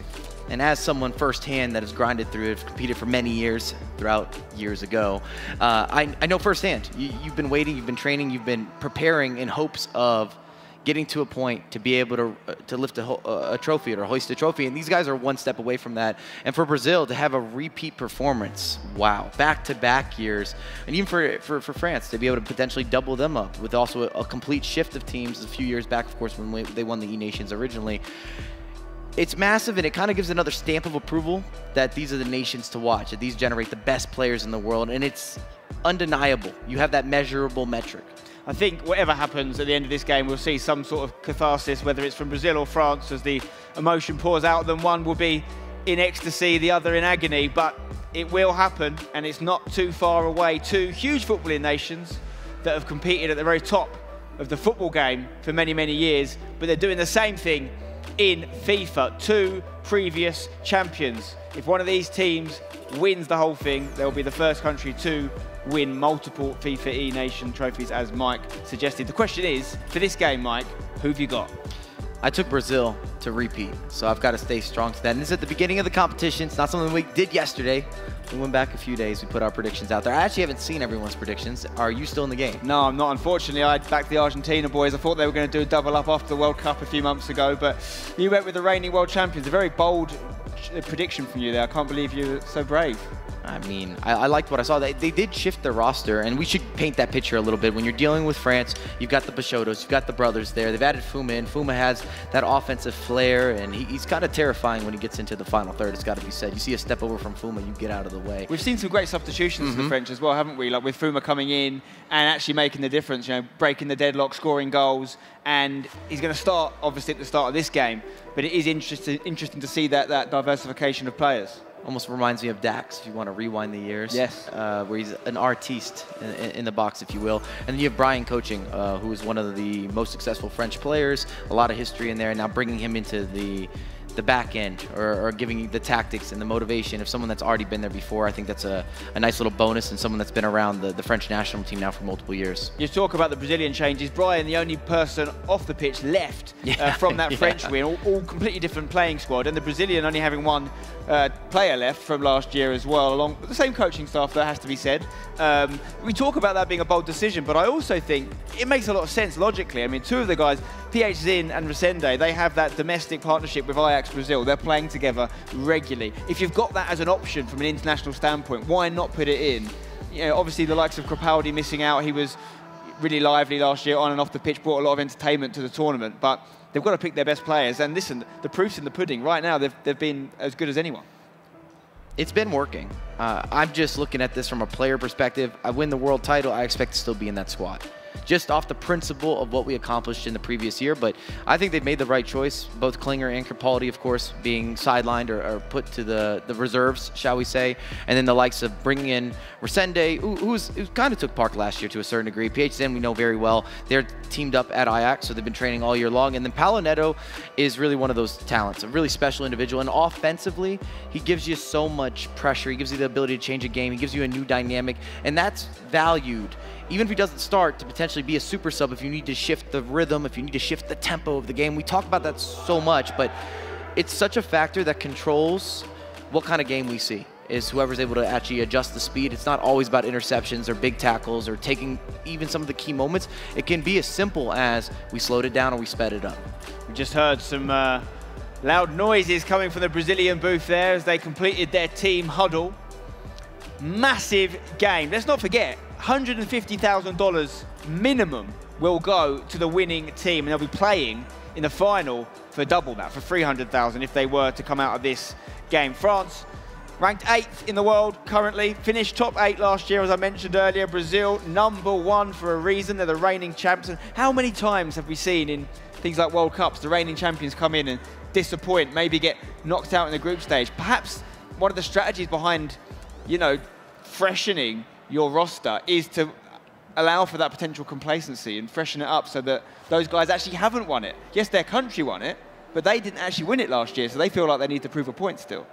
Definitely there's an expectation, and to a certain degree as well, even just getting to the top 4 is a massive achievement. I don't think Brazil will look at it like that, but from the outside looking in, the fact that you've been able to be that successful back-to-back, and I'd like to bring that up for Italy as well, to go back-to-back top 4 finishes in E Nations. They should be very proud. I know the guys were emotional at the end of that match, but there should be all hugs and celebration. So many teams and different nations try to put together a winning formula, and it just doesn't happen. And usually you don't get a chance to even make a run that deep into a tournament. Where do these two nations rank in the canon of FIFA? I mean, obviously E Nations is a fairly young tournament. We've only had a couple winners, both these teams having won it. But there's obviously so much more. There's the previous E-World Cup winners as we prepare for kickoff here. There's individual players. You know, obviously Bruce Granick comes to mind as someone that won multiple FIFA Interactive World Cups. Would the winner of this tournament, if it was to be one of these teams, would they have a shout for being the most dominant FIFA nation ever? I don't think so, without having more of the 1v1 success, especially in recent time. We haven't had the same Brazilians in the finals, if you're looking at 1v1s. Even with France, we talked about Bruce Granick having a couple under his belt. There's been a lot of players that we said might be next, could win it, are good enough to win it. This is the right collaboration, big signing, congratulations. This guy's someone to watch, but we're not seeing them win those titles. And I think at a certain degree, that's kind of the takeaway. Yes, this helps build to the resume or the CV, but you still need those 1v1 achievements as well. Here we go then, we are underway in the first leg of our second semi-final here at the FIFA E Nations 2023. Brazil versus France, two Goliaths of the footballing world and previous winners of this tournament head-to-head here. Only one can come out on top. Brazil look to start things off with a cross into the box. France dealing with it though thus far. And I wouldn't be surprised with the South Americans, just the way that they play on the virtual pitch, to be a little more aggressive, especially offensively. We often see these first legs to be a bit of a defensive standoff, a little bit of a cagey affair, but I expect them to commit bodies, see overlapping runs, see some of that Brazilian flair and creativity. France here looking to make something happen with Ronaldo. Good pass into Mbappe, there's a ball out wide if they can see it. Milinkovic-Savic into Rashford. Good step overs. They love these low crosses. We saw this in their quarter-final game, of course. Brazil maybe with a slight issue there, kicking it out of play. We'll find out what that's about. But France, particularly against Sweden, Mike, we watched them in that, not Sweden, sorry, actually, against Argentina in the previous round. Wow. 5-2 win. What an impressive win. How deadly were they when it came to getting the ball out wide and then penetrating into the box, low passes? It worked so many times. Tactically, they were on point. Execution was there. And I keep building this up because I think it's important to reference that matchup. It was the hardest of the quarterfinals, in my opinion. We talk about Argentina with the likes of Nicolas, who's in that upper tier of being one of the all-time greats. Some would even put him as the greatest of all time, depending how you put together your criteria, your personal preference in players, and then Matias Benano as well, that partnership. And the fact that France was not only able to set the tone, set the tempo, they got off to an early start. Nicolas subbed out, but then they added to it. They built off of that, and they gave you some of the flicks. They gave you some of the tricks, the moments that you can recapture, you can watch again on social media. And if anything, that's something that I think sometimes we question with this French team. Are they just going to be possession-based? Are they going to be holding the ball? Are they going to out-control you? But no, not this squad, not with the likes of Fuma in action. They're ready to give you, again, these different forms of expression. Do you think there's an argument to say that some of these teams are better at 2v2, almost greater than the sum of their parts? You know, you're seeing individual players here who, of course, can go on to win things, and we'll see some of them in action at the FIFA World Cup, but maybe with the partnerships or the backing of the coaches or the kind of shared responsibility, it allows them to shine more than 1v1? There's a level of accountability, and I also feel that certain players work better with other players. And I'll just put this out there. I'll throw it. Resende, hopefully he's not listening to me too much, but I don't think Resende is the same player as a PH Zin right now or a Palonetto in a 1v1. But he's the starter in the 2v2. Because I think he works better with PH Zin, and they're training together at Ajax. So just as another point to kind of build off your question, some players work better together. Sometimes it's a mentality. It's also a connection. If you're going to put in a lot of time training together, you need to be friends. Yeah. You need to have a healthy relationship. Yeah, we've seen that for sure in many teams at this E-Nations tournament, where you might look at one of the members of the team and think maybe they're not as good as the substitute, but they work better with that player. If you're wondering what the technical pause is here, it's a kit clash issue. Jersey's clashing a little bit, so we're going to start the game again, I believe. I'm happy they're doing that reset, because when I saw everything getting underway, I thought to myself, this is a little close, a little too close. And to your point as well, with some of the teams, we talk about Anders all the time. Of course, representing Denmark, just won the E Club, teamed up with Umit.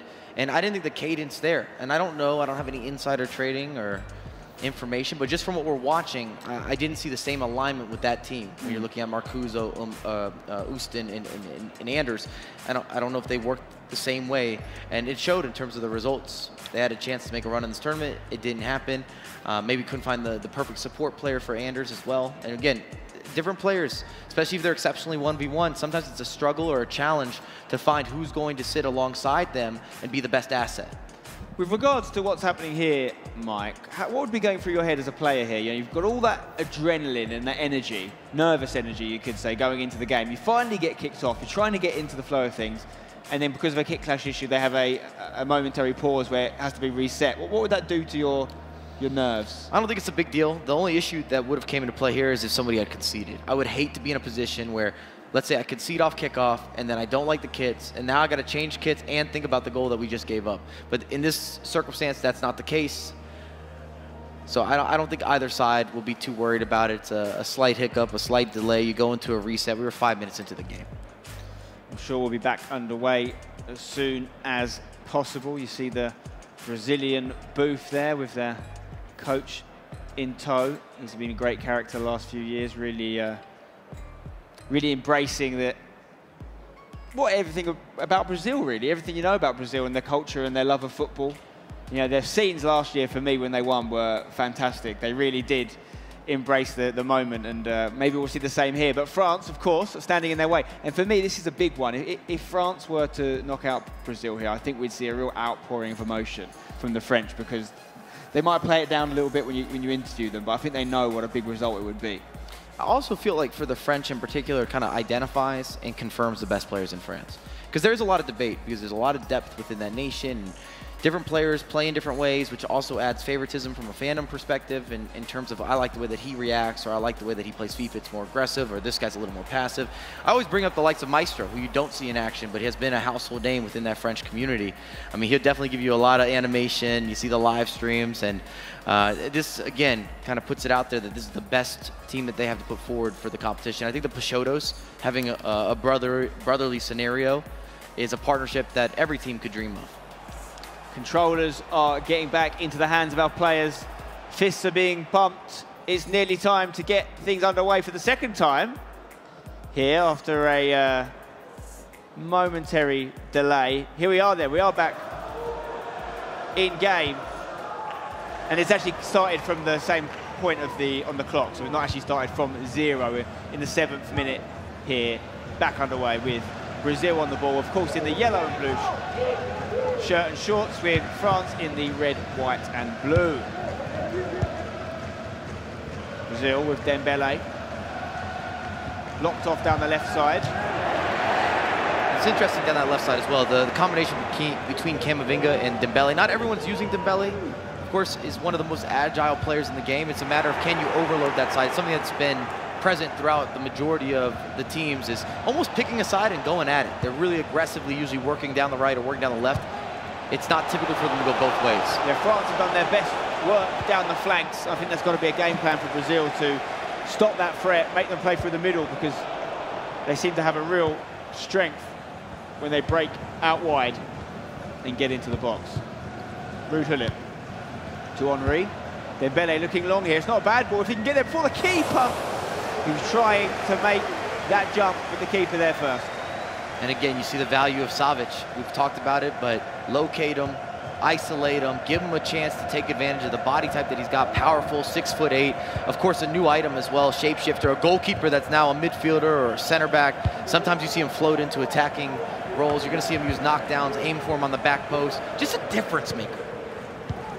Brother, of course, poised to move to Saudi Arabia, along with many footballers that have recently, as their league continues to grow.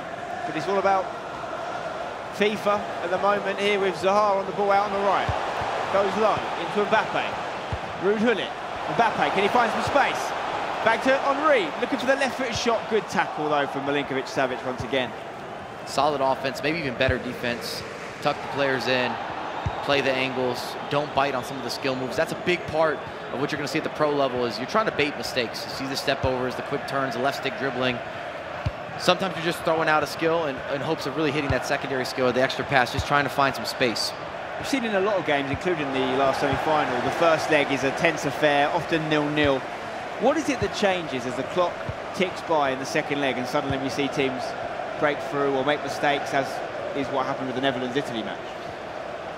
Typically, we're measuring risk to reward. So in that first leg, it's not worth the risk to push a bunch of bodies forward.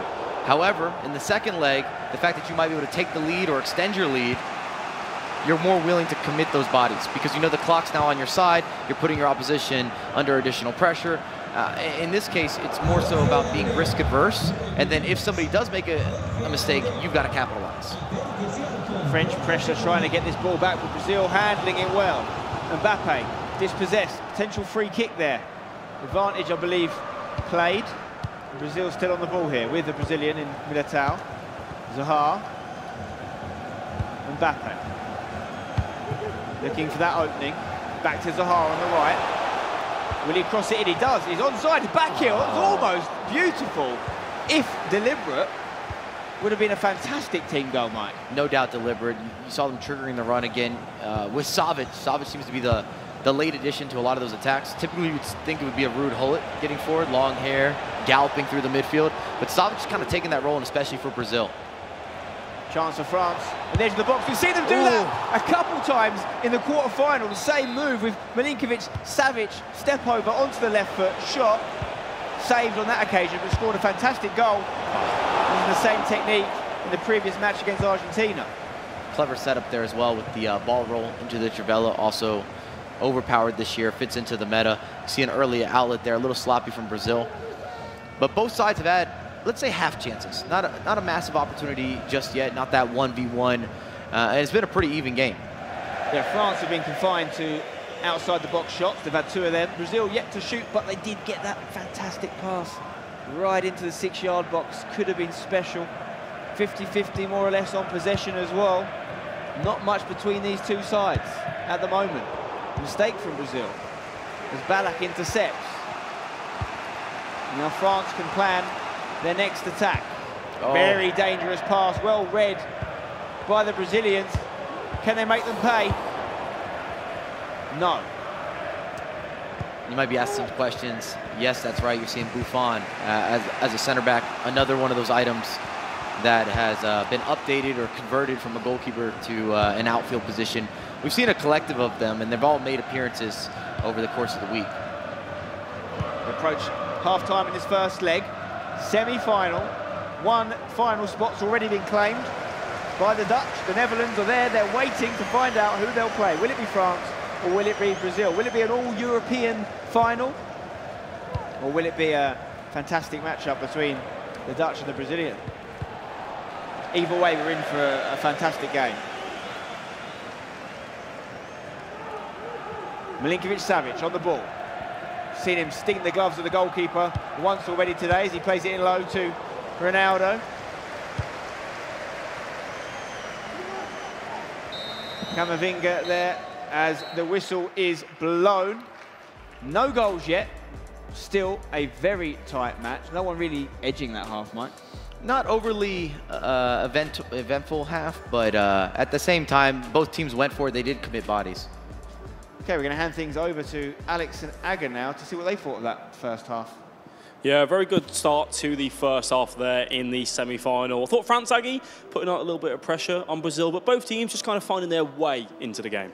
Yeah, still finding out how to break down the opponent. I think both teams had small chances and showed small, in small periods they had the game, each of them. So nothing really to separate so far, but luckily for both of the teams they have still 3 more halves to play.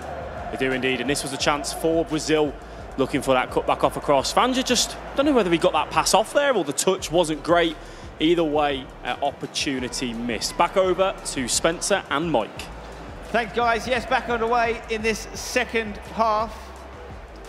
Will we see a breakthrough in this match? Will we have to wait for the second leg as we did in the previous semi-final? Not bad about that opener. I don't think that we saw necessarily an extremely defensive first half. Chance here for Brazil on the overlap. Zaha getting forward. Waiting for the right pass. Good stuff here into Henry. Does he shoot on the left foot? Maybe takes a little bit too long. No foul, says the ref. And France survive. Tries to set up that elastico to change direction. At this point, most the players on the pitch can go either way. We're looking at 5-star weak foots, a lot of forms and opportunities in terms of some of that expression. But what I was saying is that it didn't feel like that defensive of a first half. Just no major mistake on the defensive end. We didn't talk about those breakaways or anything like that. Mbappe bursting into the box, gets the shot off. Fantastic diving save from the Belgian Thibaut Courtois. How many times have we seen that one work for the French? De Bruyne. Here he is again. Oh, it's another save. And you really think now, Mike, after these chances, the French would have liked to have got at least 1 goal. I can't believe that Courtois saves that. A little bit of some goalkeeper movement, but you're in the right place. If you're a fan of the French, you got to convert from there. Beautiful step over. Savic, a lot of time to work with. Played a 50-50 game with Courtois and didn't win it. Looking for an opening here. Acrobatic clearance from Zaha. And despite having Savic in the team, don't see a lot of aerial crosses and long balls from the French. It's always on the deck. You got to go where it feels natural. I always talk about fluidity and authenticity to your gameplay. Mbappe looks for that pass. Ruud Gullit ready and waiting to receive the ball. Almost did too much, but gets it away. Dembele. Brazil's got to be careful here as well. You can see the change of tempo, some of the pressure from France. There's the pause has been cued. Maybe they're hearing me talk about it a little bit, but it didn't seem like the halftime team talk was in their favor. You could almost feel as if it was a matter of time now for France to break through and have the opener. Back 4 in use for Brazil against the back 5 of the French. You can see a big change there as well. We're having Pogba come on, which now gives you a more sizable winger. Reason that can be important. Not only fresh legs, a little more powerful than the likes of a Dembele, and if you need to go with an aerial approach, whether you're whipping it across or even a knockdown. Sometimes those outlets, when you're feeling additional pressure, you got to feel like you have a safe matchup. I often like to have a taller player as someone that's aligned with one of the fullbacks, where he's going up against a fullback or a winger, and I know my 6'3", 6'4" Pogba is going to win that header, at least for a knockdown, or throw off that fullback. It stops some of those instant counterattacks. No doubt, as Brazil switch from side to side here, not having the same amount of chances as the French have had in this tie so far, but we know what these guys are capable of. At any moment they could find that all-important breakthrough, but the French just look so busy in their defending and so ready to press the minute they lose possession. They really have impressed me in the previous quarter-final, knocking out many people's favourites in Argentina, fairly comfortably, may I add. And now going up against the reigning champs. Could they take the lead here? No, because Camavinga made a huge tackle. Oh, that was something special. What an essence to get down like that, taking a gamble, a bit of a 50-50. Everything has to be right. Brazil here. Could they get the first goal? Great pass back, gets the shot off. Still alive in the box. French eventually clear their lines. Brazil would have liked to have that back. Beautiful entry pass there. Needed a skill move. Needed some sort of side touch or just something additional to unlock that bit of space. This game's really opening up now. End-to-end stuff. Both teams finding a way into the opposition box. But no goal still as the French take a short corner to Mbappe. Good tackle from Klosterman. He gets there first. I don't love that second touch, though. Brazil needs possession in those circumstances. You can't keep giving up corner kicks. You can't keep giving up throw-ins. You can't keep giving France a lot of opportunities right around the box. Here is the big throw-in towards Milinkovic-Savic. I think he's beaten in the air there, potentially by him. It was Savic versus Savic. Yeah, his doppelganger. De Bruyne to Rashford. Dispossessed then. That's better from Brazil. More assertive defending. Now, can they make it count? Sharing the ball around the back here, looking for the right pass. Pogba to Klosterman, getting forward down the right now. Do they cross? Cuts inside, goes for the shot, surely not. Klosterman making Van der Sar stretch there. Clever setup there, a couple ball rolls to get that angle again, trying to set up the Trivela. Goalkeeper does just enough, and we're really only seeing Van der Sar and Courtois at this point in goal. Those have been the two mainstays. Mbappe tries the cross, gets lucky on the bounce back, finds his compatriot. Well, he's not his compatriot, it's his, he's the successor of Ronaldo in many ways, isn't he, Mbappe? Back to Mbappe again here. There's the shot, green time. Good goalkeeper movement. Brazil almost had enough time to switch that up and try to aim for the near post. France went slightly early with Van der Sar. If you review that, you can see the goalkeeper start to scoot over. It's green time, but it doesn't matter. And the reason you're seeing outside of the box shooting is people aren't breaking through. That back line has been solid. Pogba. Bullet. Brazil looking a bit more lively now, but we know what the French team can do on the break. Ronaldo just needs to hold it so he can get some reinforcements. Brazil quick to get the ball back, something they weren't doing as well in the first leg. Those changes do seem to have made an effect for the Brazilians, who are looking better in possession now. Hullet to Henry, to Ronaldo. Was there a shot on for Henry there, maybe? I like the build-up. I think once you make that pass to R9, that's when you need the side touch. Some quick execution skill as well, whether it's a ball roll or a step over, maybe even a body feint. They're one touch away from that breakthrough.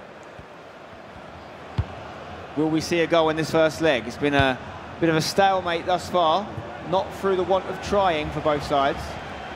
Henry. Savic now just giving it back to Henry, rides the challenge. He probably won't cross. You know that. They take their time, they pass it on the deck. Oh, and it's just gets a little nick off, I think, Hullet there for a corner. It's going to go short again, I'm sure.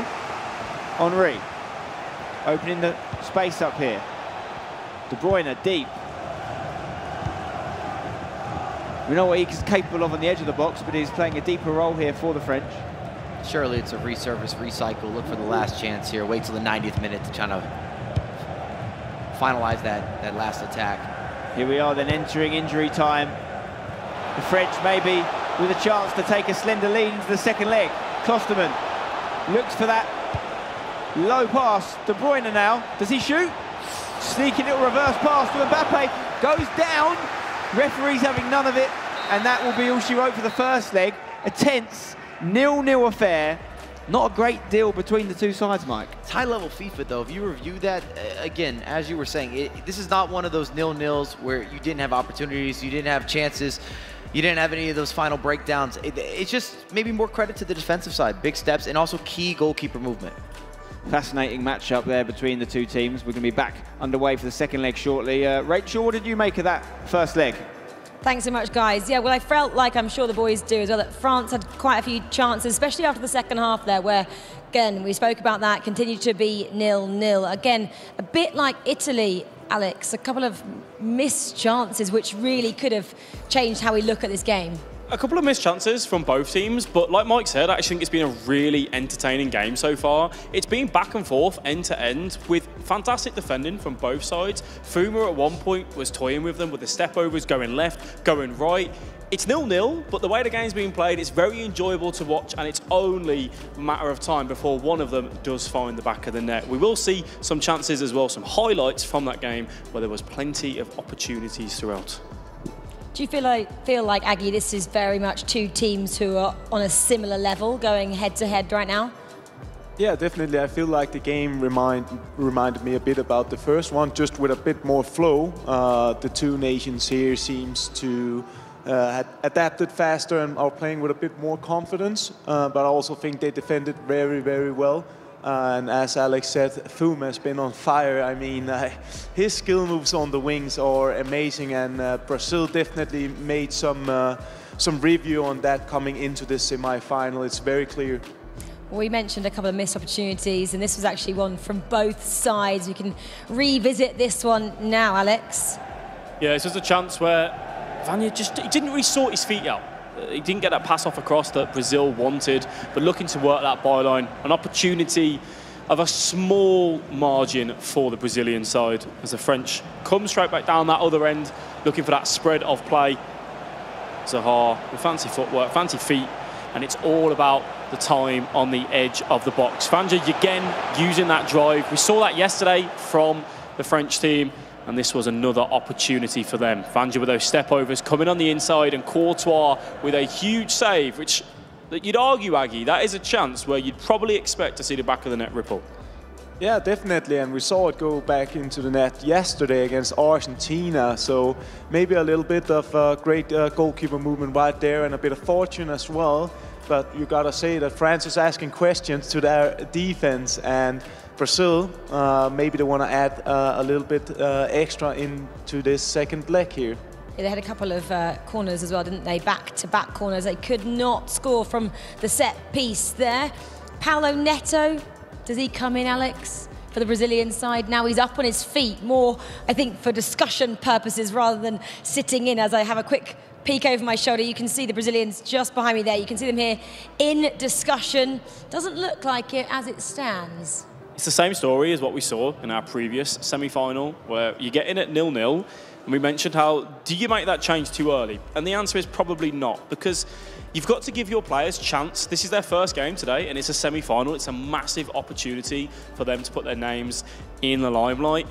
If you change it now, yes, you can't then make that substitution. So maybe just letting them go out for the next 45 minutes, similar to the real-life game. Let them go out, let them play their game, and then, yes, if it's still drawing by that point, I'm sure we'll see Paulo Neto come on and flare it up. Or something which could spur them on. We have some more good luck messages for the Brazilian team. Oi, meu amor, nós estamos aqui para te desejar boa sorte, que Deus abençoe seus jogos, te dê sabedoria em cada deles e que, acima de tudo, você se divirta muito, como você sempre fez. Nós conhecemos todo o seu trabalho, toda a sua dedicação e determinação e sabemos o quanto você merece isso. Estamos muito orgulhosos e felizes de ter você participando deste momento, que você possa fazer os melhores jogos da sua vida. A Serena tá doida para ter um papai campeão. Um grande beijo, nós te amamos muito e estaremos sempre do seu lado. Looks like that was Resende's family there. I mean, that would just make me more emotional, actually, than probably spur me on in the moment. It'd probably put me off a little bit. Talking about, though, the French side, obviously they started there with 5 at the back, didn't they? Really defensive. Does that change in this second leg? I doubt it. I mean, things are working all right for them. They did almost everything perfectly. They just didn't get that goal, and I think their game plan throughout the knockout stage at least has been pretty clear in terms of trying to break through the wings and doing those skill moves, getting Fuma into those situations where he can do stuff. So on to the second leg. Let's see if anything changes between these two sides as we go into the second leg of the second semi-final. Mike, Spen, over to you. Thank you, Rachel. Let's hope for a big finale to this semi-final. Great to see those messages as well from the families. Once again, you forget, you know, that these guys aren't all youngsters. Some of them have got kids themselves and the families themselves. There's a lot of people watching, supporting them from home. Will they make them proud? I'm sure they will, whatever the result, as France look to break into the box. You have to say, until this point at least, Brazilian have done their homework and stopped those threats that you know, caused so many problems for Argentina in the previous game. Unless I eat my words here and France break through. No, once again, Brazil equal to it. And I like seeing the smiles. That might sound like a funny bit of feedback, but to a certain degree, you still need to be comfortable on the big stage. Brazil will be fuming if something comes of this because they had dispossessed France. They overplayed it. Ended up going off for a corner. France have had quite a few corners in this tie now. They've not made it count yet, but could this be the moment? Once again, the man of the match, you have to say, Thibaut Courtois, coming up trumps for the Brazilians. France, though, relentless in their pursuit of an opening goal. Biding their time. Henry, looking for an opening. Brazil get it back again. Can they make it stick this time? Every time there's a little bit of a risky pass in there. It's that pressing game you play. You need to get that ball back within the first 3 or 4 passes, don't you? Otherwise they stabilise. I was just going to talk about that. The counter press from France, it's dangerous. It's aggressive. It's confrontational. Seeing it again here. Oh, it's a foul. Nearly on display, Spence. I think that's a bit harsh there from the referee, if I'm honest. I will say this, though. If you're Brazil, if you can break through to the midfield and you go quickly, you will have a little bit of chance for a break. Yeah, we've seen that they can cause problems and pose questions at the French defence. The ball comes into the box there, Ruud Gullit, making that third man run through the middle, but Ballack was there. That's a good idea. We haven't seen Brazil try to introduce kind of the manual lob there with a triggered run. It didn't work out, but I like it as adding some variety into the gameplay. Mbappe is such a problem out here. Can he find someone in the box? Varane stops it, but is still alive. De Bruyne can shift it onto either foot there, of course, but just couldn't get the space. It's a long, hopeful punt upfield there from Brazil. They need to keep possession better than that if they're going to break down the French defence. Giving it away here, though. Ronaldo, could he hit it? Oh, it's another save. And the goalkeeper's really stealing the headlines in this one. Just going to say, maybe the first big mistake from France there. FIFA 101, bad pass out of the back. All into the box, header, and it's in! And Brazil break the deadlock here. The world champions looking to do it again. 1-0 up, and of course it's that man again, Milinkovic-Savic with the header. It had to be Savic. You see them isolating, you see them aiming, you see them lobbing it up there. Let him go get it. 6'8". Brand spanking new, and he is causing problems. And now we've got an opportunity to see what the French are really made of. 1-0 down in the second leg against the #1 ranked team in the world of FIFA, Brazil. Can they find a way to break through the Brazilian defence? They've had chances, Mike. Had almost too many chances at this point. You could say 2 or 3 that should be sure things. 1-on-1 with Courtois. Here we go, ball out wide here. Henry picks it up, goes back, sloppy pass. And if Brazil do win this one, Mike, they'll be thanking a Belgian, won't they? Thibaut Courtois has made a string of sensational saves. And some of that's some quality goalkeeper movement to go alongside it. It's small steps, subtle details that make a big difference. Brazil to get a second here, it could really dampen the hopes of the French. And they're looking for it here with a corner. We just saw Savic from the spot. He's just a matchup nightmare. He's taller and stronger than all the players on the pitch, so it doesn't feel like a 50-50. Mbappe. Is that a foul? Ref says no. France back on the ball then. The game's come alive with that goal, as we knew it would. We just didn't know when it was going to come. We didn't know who it would fall to. The flow of the game maybe suggested the French were more likely to break the deadlock, but it was the Brazilians who pulled through. And they've done it so many times before. That's why they are the world champs. They know exactly what to do when it comes to this stage of a tournament. Well, at the end of the day, it comes down to capitalization, being clinical. Putting a cross in, though, Mike, one thing the French don't do. They don't play those aerial crosses. We've seen so many teams score from it. Look at this knockdown. Here we go. They could double their lead here with Henry on the left foot, but Zaha, of all people, stops him. Is that something the French, if you were to criticise their game in any way, you said, do they have a plan B? Do they have that second option where if the low pass game's not working, because they've got the players to do it? I think I'm still critiquing the plan A, and it just comes down to the finishing. They've got into the right locations, the right spots on the virtual pitch. Everything has been on point. Maybe they're not taking advantage of Savic the same way. You can see them targeting him on the Brazilian side. He has been that game changer. Giving the ball away, France can't afford to do that here. What a strike! And it's a Frenchman that might have just ended the hopes of France with a fantastic outside the boot effort that absolutely rocketed into the top corner. And you've seen both sides trying to set it up. That ball roll before the Trivela gets it perfect. It's time green. And this is something that Dembele can do. He doesn't have a weak foot. Remember, you can unlock and open up top drawer, top flight, top corner. And this also puts France into a real situation now. You've got to make significant changes. And they're doing just that. Some personnel changes on and off the pitch. It's going to be a brothers link up here. The Peixoto boys trying to do it for the family. You see the substitution, and also you might have noticed they're adjusting that midfield. They're going to push them more to be involved in the attack, including Savic. And we keep bringing up Savic because to start out the tournament, we talked a lot about 2v2s. I had a debate with Alex. I was like, I'm not sure if he's going to make as big of a difference, but he has been a factor in every single matchup. Is this their way of changing strategy from plan A to plan B? Maybe with Fuma, such a great attacking, skillful, flowing player, he is more likely to play that way. Whereas if you bring different personnel in, it might be more natural for them to use that longer ball option, the cross option, which has worked for Brazil thus far. Maybe you're just sharing in a little different emphasis of the teamwork. You're already sharing in genetics. Why wouldn't it connect on the virtual pitch?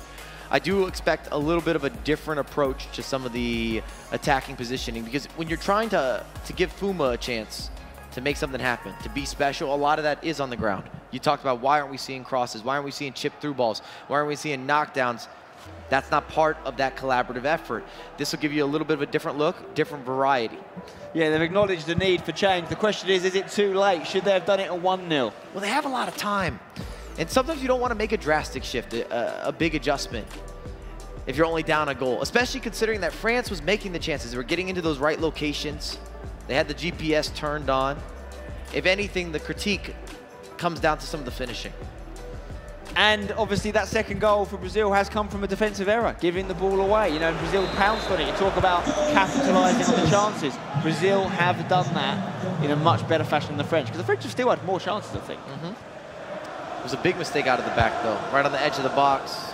You don't have enough time to move your goalkeeper. Sets it up for Dembele to do something special. Can the French get a goal before half-time in this second leg? They don't need to. They can do it all in the second half. They will have time, but it would be a massive statement. And it would be huge for the morale of this French team if they can. There are 4 minutes left. Maybe just 1 or 2 more chances to get that goal before the break. Oh, some sloppy pass there, but they'll get another go. I don't know if they've done anything wrong there either, just an unforced error. Is this a long throw into the big man? No. Goes short to Mbappe, who finds De Bruyne. Savage. Rashford can't get past Zaha. Not the first time he's made a crucial interception for the Brazilian defence. Brazil now just play for this final attack maybe. Not that they need to push it at 2-0 up. If they can make it 3, it might be enough to get them a spot in the final. Ronaldo, good tackle from Buffon. Still alive though with Savage. And that build-up, pretty unique. You're going to see 2 players moving. You added in the player lock, which technically adds a 3rd player into the rotation. A lot of simultaneous action going all-inclusive. And again, I bring that up because it shows confidence. They're oozing of some of the extracurricular. Huge moment here for the entire French booth, Coach Brian included. What can they come up with in the final quarter, if you like, of this 2-legged affair? 45 minutes of FIFA time. What can they do to turn this round? They're 2-0 down against what is officially the best E-Nations team in the world, Brazil, looking to reclaim that title as we see the slightly sullen face of Fuma there, who's taking himself out of this game. It's going through a rebrand according to Spence. I don't think they need to rush anything. They got 45 minutes. It's only a 2-goal deficit. What is important is that they shift the momentum. If they can get a goal first 20, even 25 minutes, it still gives you plenty of time to build into a couple more attacks and then be able to take those chances. And it also forces Brazil to feel some of that pressure. You see that star on the French shirt? That means something. Yes, they've won a World Cup. You may remember, actually, they won the World Cup in 1998. This exact game was the final. 2 goals from Zinedine Zidane, 1 from Emmanuel Petit. But it also can signify an E-Nations. They've done it before, Mike. The problem is, so have their opponents. And one of them has got to go. Brazil's playing a dangerous game, but I see what they're doing. They're teasing it was swinging it around the back, trying to bait France, or try to misposition France to go for additional pressure and then open up lanes of space in behind the defense. Van Dijk to Davies. On this left side, his natural left side for the French. De Bruyne out to Zaha. Great first touch. Do they deliver? Do they start to mix it up here? Are they still going for the low passing game? So far, it's the same as Lloris gets the ball. Obviously a World Cup winner with France. Not as a centre midfielder though.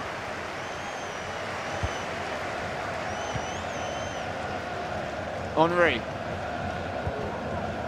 Dembele, scorer of that second goal. What a pass that is to an overlapping Frenchman in Camavinga for Brazil. Bullet, Savage, good passing from Brazilians, playing with a real confidence now. There's a vim and vigour to their game. Yoga Benito, you could say. France just needs to give us a little more of that ingenuity, right around the edge of the box, or even going a bit more direct. Sometimes it's a mix and match of that being the most elite of the combinations, where you've got the skills and you got the pretty portions of FIFA, but you've also got that route one, that knockdown, that whip in across, that put it into the mixer. It's where we need to see serious composure on display from the French. They can't rush those passes because the clock is against them, because it will come short. At this level, you have to do everything perfectly precise. And that ball, if it was onside, could have been all she wrote. I think it would have been finished. And I expect a formation change. I think that France has got to start pushing some more bodies forward. Again, even if it's a disruptive play to just change or shift a little bit of the flow of the game. Because at some point here, Brazil's got to start sitting a little bit deeper, adding in some additional possession, looking for those maybe deep outlets where they can run into space. We just need that extra resourcefulness from France to make this a little more interesting. Again, one goal changes everything. We have seen leads fall apart rather quickly. We've also seen them expand rather quickly. Welcome to FIFA. But we just don't have Brazil feeling any pressure right now. No, it's true. They need to be taken out of their comfort zone because they are looking comfortable right now. And that's going to take some doing from the French if they're going to get back in this with just 30 minutes of FIFA left, as they switch it over to Zaha on this right side. Still Zaha. They won't cross it, Mike. The run's not been done, so Savage isn't in there anyway. It's good defense. In fact, is Savage even on the pitch for the French anymore? I don't think he is. I think he's been taken off for Lloris. Pogba on the ball. They don't need to attack. They're not in a rush. They've earned the right to just stall things here, the Brazilians. With Pogba's fancy footwork almost makes something. You just see the difference from a Pogba as a winger versus a Dembele. A bigger body, can hold it up a little bit. Again, powerful, been upgraded, has the skills, has the weak foot, has some of that versatility. It's a different body type, a different look, different movement. Mbappe, what a time this would be to claw one back for the French. Davies in the box. Can he pick someone out? Milinkovic Savage there again. What a game he's having for Brazil. It's almost trying to be too perfect. I think they had a chance to go down central there as well. They've been going out wide, and you got to give a lot of compliments to Brazil here. They've defended phenomenal. They've got a man advantage here. If they can get that ball over to the left, they've got the numbers. It's been held up slightly. De Bruyne intercepts. See a first-time header there from Pogba again. Ball could have been on through the middle there. Sorry, Mike, the ball might have been on there. But once again, they wanted to go out wide instead. Just don't love that. We're missing some genius. You're missing some of that imagination. It's very much get the ball to the byline and walk into the box, isn't it? It's been effective for them in previous matches, but I think Brazil have got the antidote for it. And they've got numbers here once again if they can switch it. They've been too reliant on the wing play. Great ball. The run was ready. Pogba's in there. Opportunities for a third. Zaha stops it and the keeper eventually catches it, but France are running out of time here. I expect to see France pivot once we saw the substitution with the double Peixoto action, that we would see maybe a different formation, a different approach to some of the build-up play. It's still too wing heavy. It's wing heavy, and when it goes out wide, it usually goes one way. It's beat the fullback and then cut it back once you get into the box. They're not looking to play through the middle too much, but they have done here. And oh, no way! Thibaut Courtois has been unreal in this game. There's been probably 3 or 4 chances for France, which on another day, they go in. He's had everything. Shout out to the goalkeeper movement, though, of Brazil. Maybe that's been a huge part of it, if that is the underlying factor. De Bruyne here, looking for Ronaldo. Can't find him. Brazil at any moment could end this game. They don't need another goal, but it would seal the deal if they were able to get it.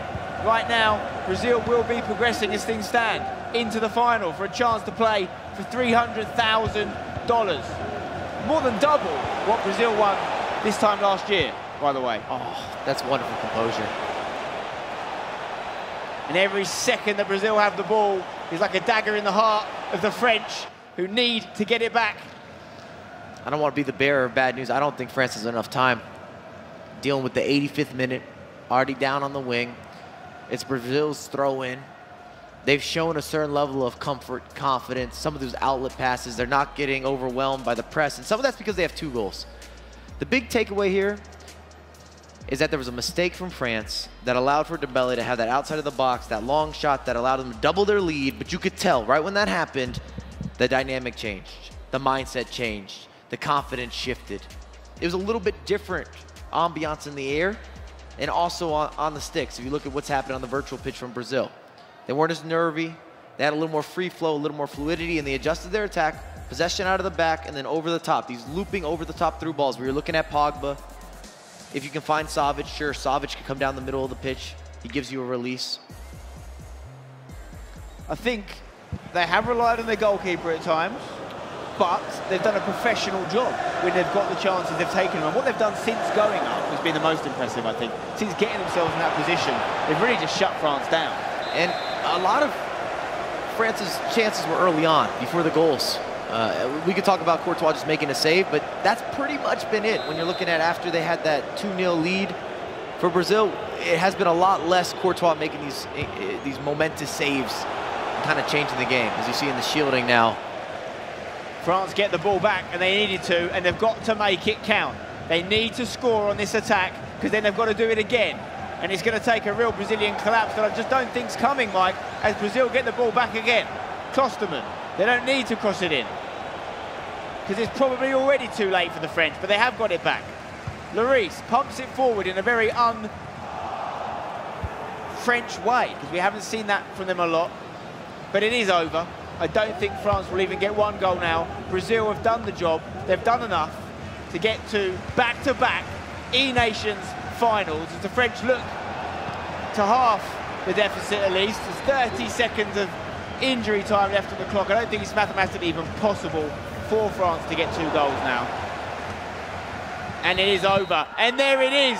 And look at the celebrations from the Brazilians. They've brought a carnival to the Middle East, and they're absolutely loving life. And they could win back-to-back E-Nations, Mike. The French, though, heading home, doubling their performance from last year, from top 8 to top 4. Maybe next year will be their year. And as you said, professional performance, took their chances, limited mistakes, fantastic goalkeeper work. We've got to stress that. And it would have been a different game. If France got on the board early, we're talking about this different, the dynamic being different, but it didn't happen. Great to see the Brazilian scenes of celebration, although I would say they're not that over the top. A lovely little chest bump there. But I think they're winners, aren't they, Mike? They've done this so many times before. They know exactly what's required of them. I don't think you'll really see the celebration until they win the whole thing. There's a certain expectation, and then also PHZ and Resende, we saw them in action at the E Club. They probably felt as if they should have done better. This is their second chance. Very few teams get an opportunity at a second go with almost an identical roster. We just added Palonetto to the bench.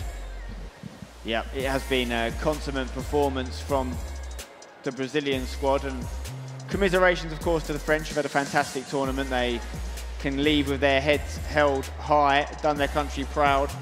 A narrow defeat to the world #1 ranked team in Brazil, who aren't finished yet. The Netherlands await them. What a game of FIFA that is going to be. And our friend and yours, Richard Buckley, is in the Brazilian booth now for a quick chat. I certainly am, Spencer. Incredible stuff. Brazil have done it. Who fancies... Well, I'll chat to you all, actually. Firstly, we'll go to the coach. What a team you've assembled here. How does it feel to see Brazil back in another E-Nations Cup final? It feels amazing to be in another final in a consecutive year.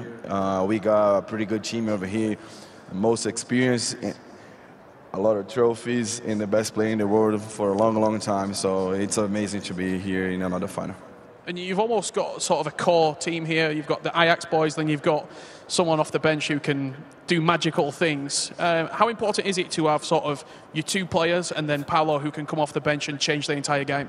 Yeah, it's a lot of, pressure to choose which one is going to play, but we trust every player that we have to do any function in the game. So Paulo can be as a beast on the offensive as a defender as well. So we are prepared. We got the best three players from Brazil right here, so it's feeling good.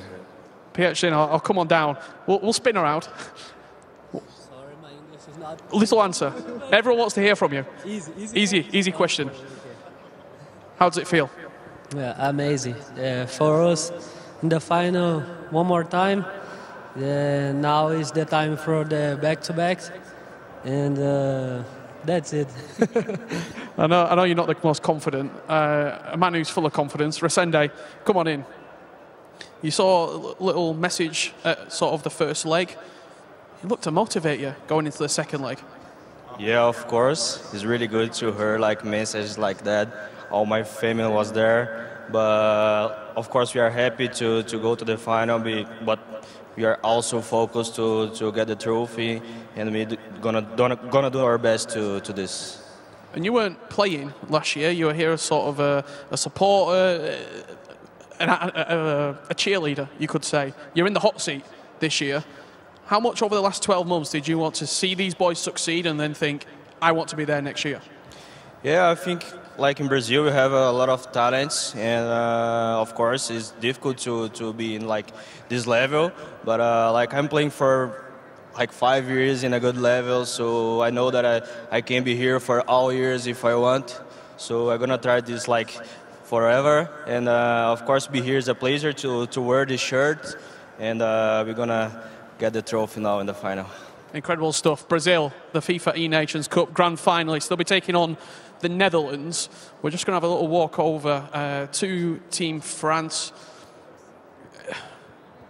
Brian, can we just have a quick chat? It was a great game of FIFA, very small margins in the end. How proud are you of this France team? Well, very proud of them, as always. I think we did a great game. Yeah, well, it's FIFA. I think we could have scored maybe first. We had some chances. They moved the keeper very well, actually. But yeah, when they scored the first goal on this corner, we lose a bit of momentum. They scored the second, and well, in the end, they keep their advantage very well. So yeah, nothing well to say. Well played to Brazil.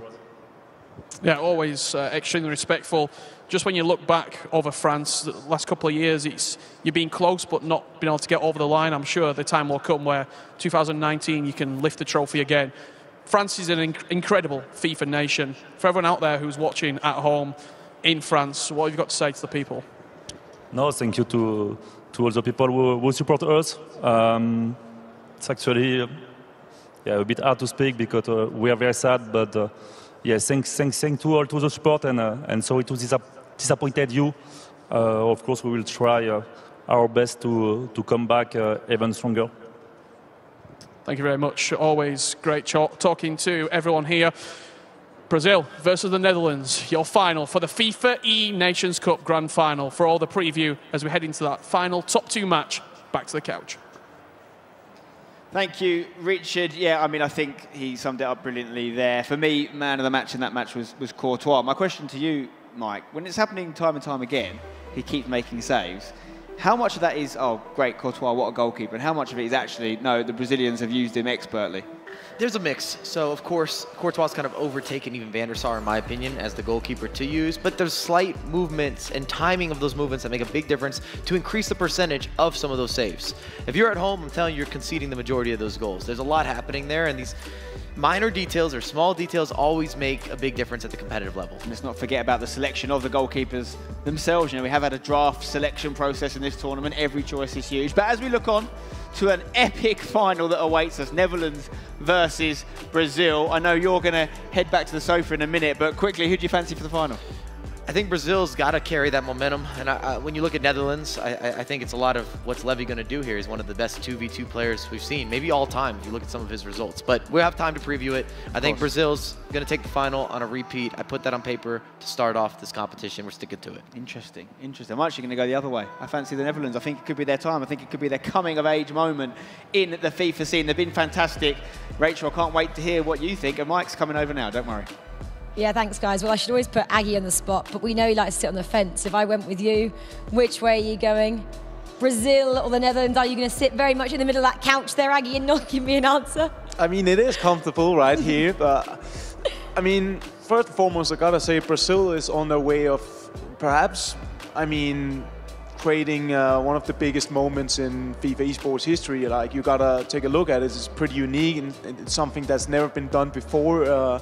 Not even in 1 versus 1, so it's huge what they're doing right now. I still think that the Netherlands are looking sharp if I have to pick a side. I just feel like the tactical element there is very strong. The fundament there is there now from Netherlands, and I think this is their shot. We have a lot of time, don't we, to speak about that Brazilian side because they are in the grand final. But I do want to just draw our attention back to that French side, who again could have made a bit of history. They could have got 2 titles. That wasn't to be. How different were they from yesterday when again they went up against a second South American side, as Mike just joins us on the couch? That was Argentina, of course. 5-2 yesterday. Couldn't score any goals past this second South American side today. Obviously, the boys are talking about the goalkeeper movement. Were they just lacking a bit in what they had yesterday as well, Aggie, would you say? I think they basically just played against a better side. I mean, Brazil was defending very, very well, and the casters has been speaking about the goalkeeper movements, and Brazil was really, really strong in the defense, and also they had the margins that you need to win because France were actually playing a really, really good match in terms of asking questions to Brazil's defense. Yeah, I mean, France comeback was on. You mentioned it, the keeper, time and time again, but compared to yesterday, they never really got going. I mean, they were there. They just didn't convert. And at the end of the day, FIFA can be kind of harsh, can be kind of cruel. If you don't take your opportunities, you're not going to find yourself in a final. It was the same. They would keep repeating it with Italy. Mistakes went kind of not their way. Well, the second goal they conceded, it's a huge mistake out of the back. They lost possession. Dembele, quick skill move, top corner. You didn't have enough time to adjust the goalkeeper either. And that really shifted the dynamic because Brazil didn't feel pressure anymore because they had that 2-goal spread. They had a little extra helper. France, though, like Sven had said as well, Aggie, keep knocking on the door. Don't quite convert to become finalists. How much work does this French side have to do to beat the likes of Brazil and possibly the Netherlands if they were at that side of the bracket? Are they almost there? I mean, I think they did almost enough. Like, the pre-work was outstanding and arguably the best we've seen in this competition so far. Sometimes you just have these moments where you can't really find that goal. And if France would have scored first, as Brian said, maybe the game would have been different. So when you come to these stages, it's such tiny margins, and you can always look at the small things and say, I could have done this, I should have done this, but I think they almost did perfectly, really. Brazil, are they better than the Brazil of last year who won this title? Mike, obviously a completely different roster apart from PH. Then obviously we had Rezende on the couch, really, didn't we, last time? Or are they on a level playing field with that team? It's so difficult to answer that question. I think in a 1v1 format, I would take this Brazil. But 2v2, they were something special last year. You just felt they were building into the competition. But again, on paper, you have bigger name players coming in this year. Last year was a little bit of a surprise. We knew they had potential, but some of those names weren't as proven. Yeah, Crepaldi and Klinger, we weren't really sure what they were going to bring to the party. They partied hard, though, didn't they, when they won that trophy? Well, let's continue then speaking about Brazil, because Alex has a couple of their magic moments to break down for us, including those 2 goals, I hope. Yeah, we're going to take a look at both of the goals that Brazil scored to see them through into the grand final. And they're two very different goals as of that. Let's jump in to the first one, which is going to come from that corner. They decide to go short, which is something that a lot of players will look for on FIFA 23. Just want you to take a look at the man at the top of the screen. That is Milinkovic-Savic. We spoke about him so many times throughout this tournament. France have one of two options. The option one can be to double team out here and cover the pass on the edge of the box and try and stop the cross from coming in altogether. Your option number two is to maybe go ahead and grab your Milinkovic-Savic, which is just in the middle of that penalty area, and put him man for man and drag him over to try and stop that threat. Brazil are early with it. They know exactly what they want. They come short, and then you are putting trust in your teammate. Mbappe needs to get tighter, he needs to be more aggressive, as Henry is going to look on that inside to then get that cross in. If you give him that time and space, you are going to see that man take every header opportunity there. And that's exactly what he does. He leaps, the green time finish, and it's a beautiful header. Now, the second goal was a little bit different. This does actually come from a mistake from France, where Brazil are going to look to drive that ball into the middle. Now, we're going to see the defender, Ballack, pick that ball up. They're going to look for a pass out immediately. Doing this allows the opponents to put that pressure onto you straight away. I call it the knee-jerk reaction. It's where you win the ball, maybe you weren't expecting it, and you just press the pass button to try and find a teammate, to try and get out of that press. In doing so, though, that's where Brazil win that ball back up, and then Dembele receives it on the edge. It's not all done yet, though. This is beautiful movement from Dembele, knowing, well, if he goes left, he's going into a channel where there's two defenders, and it's more than likely going to get taken out. He won't be able to drive through there, so instead, he just goes up. France take the gamble to go through there, and it just opens up that space. The green time power shot to go through there is absolutely beautiful from Dembele. We don't see it as often on FIFA 23 because they tend to get the looping Trivellas, but Dembele makes it work, and it's one of the reasons why Brazil are looking so dangerous going into this final. Thanks so much, Alex. Well, the Brazilian side looked dangerous. They scored 2 goals in that semi-final, but the Netherlands, they scored 3 as well. So game is very much on. I've just teased you with our grand final. I know you already know. Let's just see them then on the spider diagram for one last time and how they got there as well. The Netherlands then, they defeated that Italian side a little bit earlier, 3-0 that final result. They were the first team to book their spot in the grand final. Then we just saw Brazil, the defending champions, take on France. That one ended 2-0. So neither of our finalists there conceded actually to get there in that semi-final game. On. Netherlands take on the defending champions Brazil in the E-Nations Grand Final coming your way a little bit later. Well, time for a quick pause on the gameplay behind us because we have a very special guest just joined the studio. He's a legend of Saudi Arabian football. He played for Al Hilal for over nearly 300 appearances, 270, actually 101 goals as well. It is Sami Al-Jabbar. Welcome. Thank you very much. I'm so happy to be here. And to be honest, I'm quite impressed about what I'm seeing here. It's great, isn't it? I've seen a bit of on your social media. Obviously, you're ambassador, aren't you, now, for the event going on here. You brought your son with you as well. Absolutely. I see he's been in the gaming pods. Is he enjoying it? He's with me, and he was like my source, actually. He's telling me about everything here, about the players. Since I parked the car, he saw one player, very famous, Daddy, I want to take a picture with this guy. And I said, I don't know this guy, but you know what? When I saw that everything here that I know, the generation, they love this game. I mean, we want to talk a little bit about your career as well, because you have had such the stellar career. You've been to 4 World Cups, Asian champion as well. I mean, you've really kind of kept to that one club as well, which I think we don't see that much of it. Now 20 years at Al Hilal. You had that little stint as well. I'm really intrigued about that in Wolverhampton Wanderers for 5 months. I'm sure we're all very excited to hear about that. But tell us a little bit about your career and what was maybe a highlight for yourself. Actually, just like, you know, I were so lucky that I played for 20 years, you know, that time. And when you get injured, it's difficult to get back but now it's different. But I think the key or the main key was discipline. The discipline is very important in the career of any football. I remember when I went to Wolves for 5 or 6 months, it was a challenge. That time, 2000, it's not allowed to let the local player to go away and play, but it was exceptional. So I started as the first one. It changed my life, to be honest, as a professional player. What I see there, what I saw there, it was different when I was here. So this gives me the strength and the mentality to stay 20 years, as you mentioned, and I was so lucky. And this is about football, so discipline is the main important thing. And with all your success, of course, on the actual pitch, you've now been introduced on the virtual pitch. You've gotten a hero item. How does that feel? That's got to be a little surreal for you. Absolutely. What I'm seeing today is the game. It's, to be honest, it's my first time. But what I saw is that technically, mentally, is not far away from the real.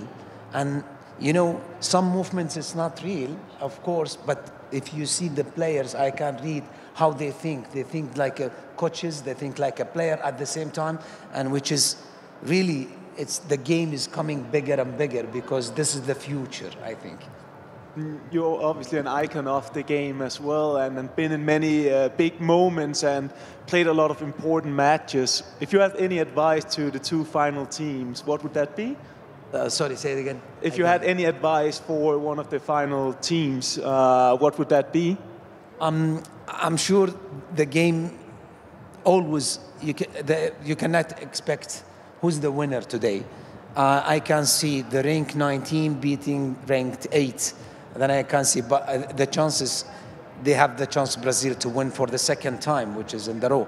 They have the experience more, but in the game, I think I will give the advice like, forget what happened in all this qualification games until the final, and the final is like your first game.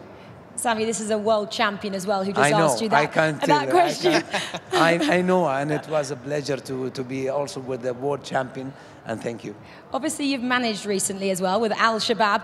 If you were the manager in any of those 2 pods, do you give a team talk?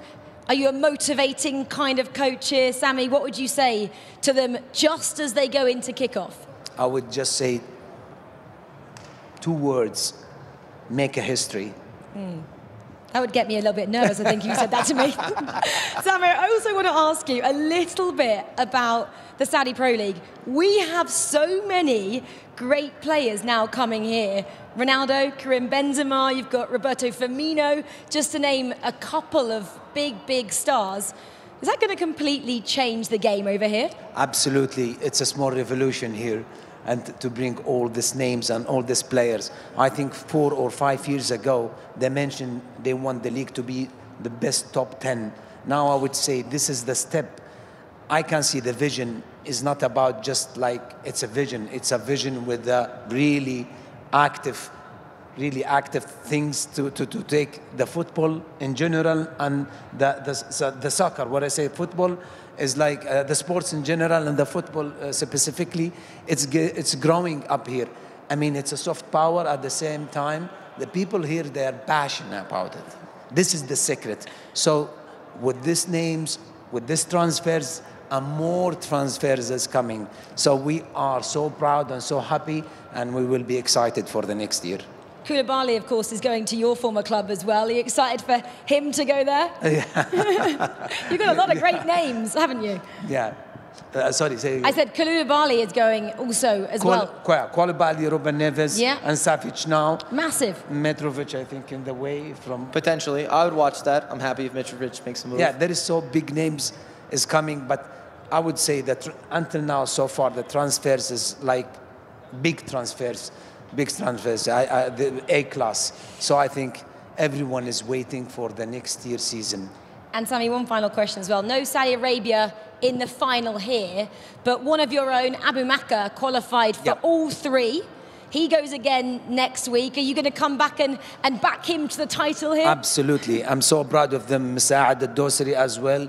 He was a champion as well. You know, we have great players. They are unlucky this tournament, but I'm sure Abu Makka, he will do his best, and we will all support him, and we are all to be there to support him, and on the whole country. And your son, is he going to be a FIFA player in the future as well, possibly? As a football player, but he's playing game today. He's both. If he doesn't succeed on the real pitch, bring him in here. Yeah, absolutely. It's fine. We'll keep him. We'll have him as one of our own. Well, Sammy, thank you so much for joining us on the couch here. I'm going to put you under pressure one final time. Who's winning this one? The Netherlands or Brazil?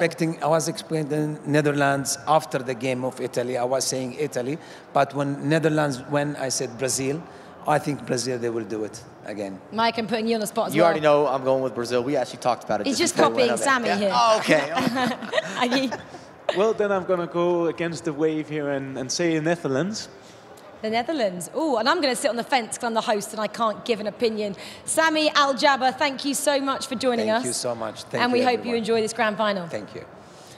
Well, it's almost time, isn't it? We have, of course, the Netherlands taking on the defending champions, Brazil. Let's have a little look then. A few stats, I'm going to say, that they've achieved so far. Sammy actually alluded to the fact that they're the world ranked number 19. A few facts to look at there. Passing accuracy is 90%. That's pretty strong there. No mistakes from them, Aggie. No, very solid, very consistent. Yeah, very good stats overall coming into the final here. Their last 2 games been very, very remarkable. They didn't concede. They scored a lot of goals. They're coming in with the momentum and the confidence. We can have a little look then at Brazil. Look at the world ranking. I know we can't really look at it now, Mike, but number 1 just gives you extra confidence, surely? I definitely think there's a lot of accountability that they want to put them out there and have that repeat. Also, I talk about it a lot. I build the narrative that I feel like Brazil has the most untouched talent, maybe raw talent, that we haven't put into competitive FIFA yet. So this kind of confirms that in a way. These are your big name players. They come home with the wins. You say we should make bigger investments there. Well, that's a little look then into our 2 sides. And I actually spoke to Coach Renzo ahead of that final semi-final. I said, who do you want to face? He said, Brazil. I want to dethrone the current champions. Well, that's a massive statement. And it's time then for our grand final of the FIFAe Nations Cup. The Netherlands take on Brazil. Let's welcome our teams.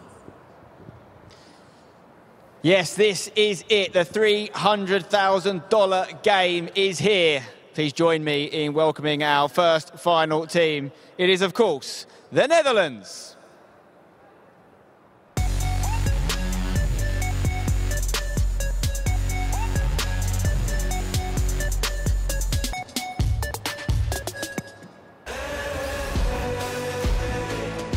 Here they come with their flag raised high and proud.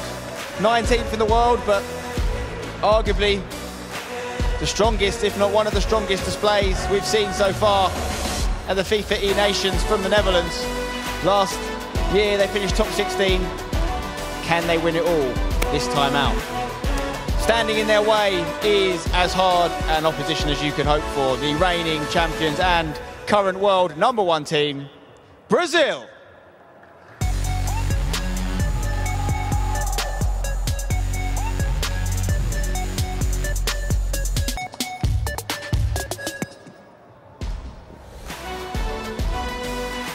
Here they come there, of course, with their flag as well, waving. Can they go back to back? No one's ever won 2 FIFAe Nations trophies, and they're only 1 game away from doing just that. Welcome to the stage, gentlemen. Now, guys, if you'd please all join me in being upstanding for the national anthems of Netherlands and Brazil.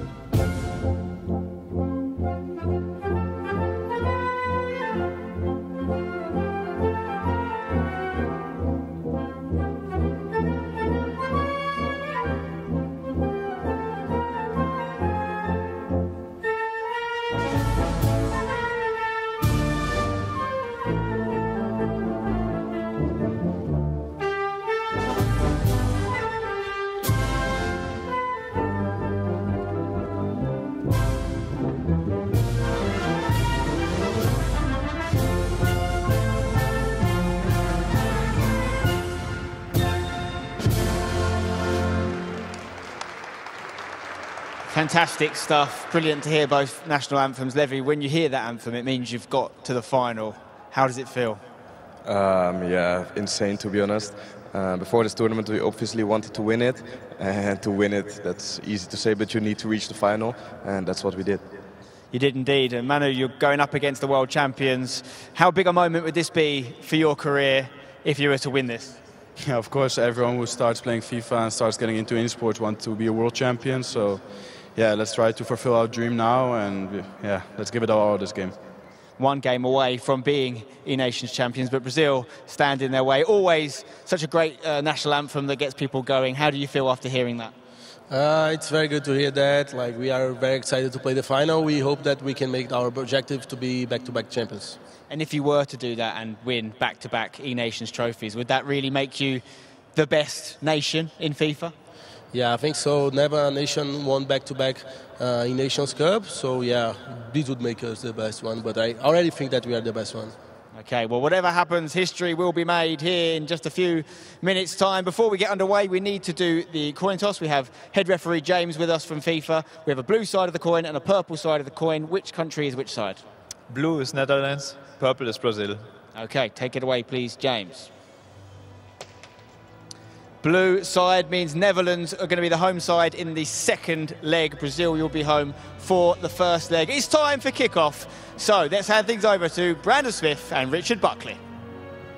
Thank you very much, Spencer. Yes, what a journey this was, dating back to winter last year, where 82 nations from all around the world kicked off in this FIFA E-Nations journey. Now only 2 remain, Richard, one that's never been this far in an E-Nations Cup. But on the other side, back-to-back champions, I mean, it could happen. The fact that Brazil are even here has to be an achievement in its own. It's an incredible feat, especially when you look at the change around. It's not the same 3 players who made it last year and the same 3 players who did it this year. PH Zane, he's the captain of the team and everything's evolved around him. Crepaldi and Barreto out, Paulo Neto and Resende in. It's an incredible feat that that man on your screen is still in this team, still the captain and leading this nation forward. And a fascinating conversation as well that you had with Resende just then, Richard, about last year he was, you're right, he was more of a cheerleader, wasn't he? He was. On the side of things. He's had to up his game, he's had to reinvent himself in terms of how he's playing FIFA 23, and he's fit back in this team, and at the moment he's kept Paulo Neto out of it. I think what you've got with Paulo Neto, you've got that genuine magic off the bench, where you can come in and just completely turn everything around. If you need a goal, if you're chasing a game, you put Paulo Neto in and he is a spark. When you look at this roster, we've already seen what Manu Bachar can do off of the bench. Against Morocco, it was 0-0 in the first leg. The second leg, they take a 5-0 victory. Manu Bachar was the catalyst for that. And if we're being brutally honest, Richard, we have to look at this Netherlands side and look how different it is from the year of FIFA 19, where, of course, Danny Hakkeberg and Bob were playing. They're 2 fantastic players in that time of the year. But this is a tournament that's just always caught the Dutch nation sleeping. And it felt like when you saw this team on paper, you saw the quality of those 3 players. You've got European champions, Dutch champions, E-World Cup grand finalists. You felt like this was the year that they were going to go far, and they have gone far. I'll be completely honest, when we saw this roster on paper, when we started to see this team take shape, we all thought it would be Emre Yilmaz +1.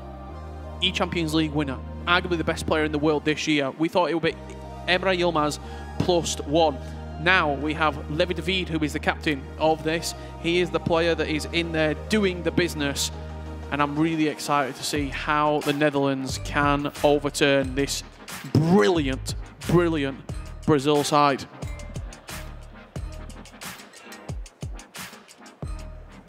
Well, this is the one. Grand final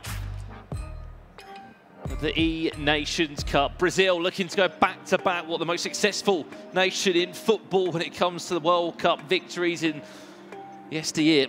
Up against this Dutch nation, as we said. So good. What a run they had. Top 16 it was last year for those guys, but this time round it's been such a different storyline. Looks so convincing in knockout players. Well, after maybe a shaky game, a tough game against Australia in the round of 16, Richard, 3-0 win over a difficult side in the semi-final. But before that, a 5-0 masterclass against Morocco. All in the second leg as well. First leg, it's a very slow, cagey start. Second leg, they come alive. Both semi-finals, 0-0 in the opening leg in both Brazil match and the Netherlands game against Italy and France respectively.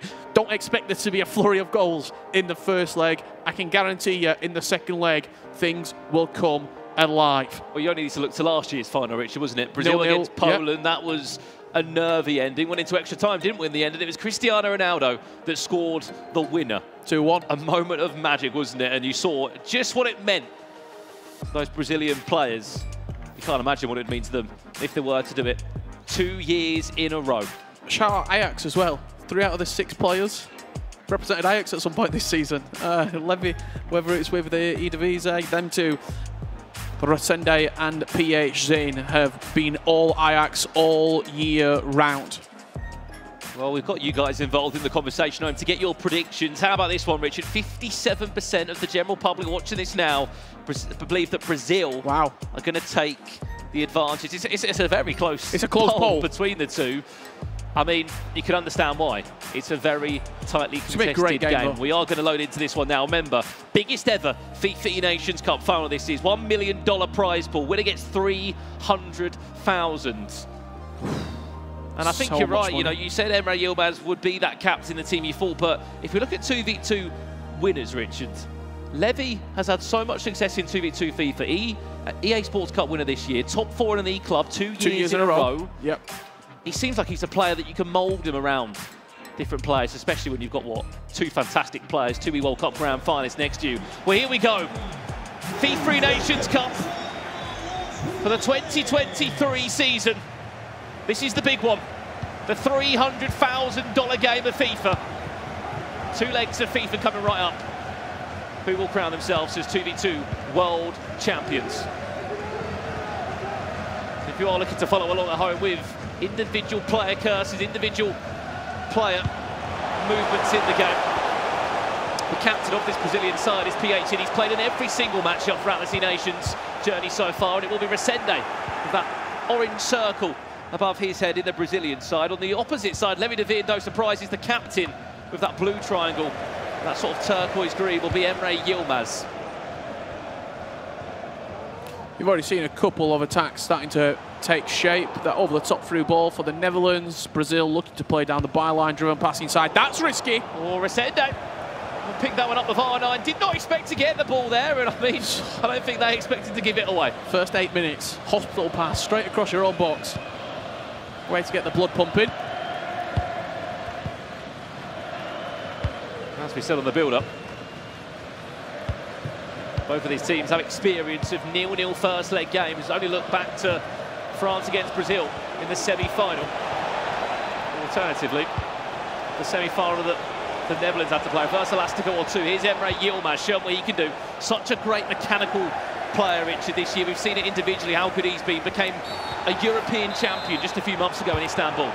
Yeah, a lot of people argue best player in the world as well, Emre Yilmaz. And it's hard to do that when all the other players, all the other pros here, even in attendance in Riyadh, say you're the best, to then go and back it up, to then go and qualify for multiple tournaments, to go and win the biggest tournament up to date outside of the FIFAe Nations. Well, the wild thing about Emre Yilmaz, 18 years of age, this is only his 2nd year competing. Please keep that in mind. 2 years in a row he's played in that time, back-to-back E-World Cup Grand Finals. E-Nations Grand Final as Brazil looks to build up on their first real chance of the game. Milinkovic-Savic, couple of step-overs. Here's Brazil now back to Rosende. Big save from Courtois. And it's the first shot fired from Brazil. It's a nice build-up play. Vanja Milinkovic-Savic involved for both teams. He was the 6'8" player in the middle of the pitch, if you're unfamiliar with his appearance. Here's for Dembele. Here's the Netherlands now. Little stab at that from R9. Just couldn't quite find his full conviction through the shot. Both teams had big chances. I love the press. No, Emre Yilmaz, big win back for Emre. There could be a chance for Levy. It is the Netherlands that strike first. You simply cannot make a mistake like that in a grand final. You also have to applaud the pressing of the Netherlands. It looked a pretty simple pass out the back. They were on it, they were quick, they were electric. And it's been a really good start from both nations. Brazil could have gone 1-0 up with that shot across the goalkeeper. The Netherlands come down the other end, they sustain the attack. and get their just rewards. You're right though, Richard, the timing of that press from Emre Yilmaz. It just passed over to his teammate, Lemmy de Veer. It's the Netherlands that lead by a goal to 0 here. Fun fact for you, they've never matched up, these two nations, in the Nations series at all, from FIFA 19 to last year in Copenhagen and even this year.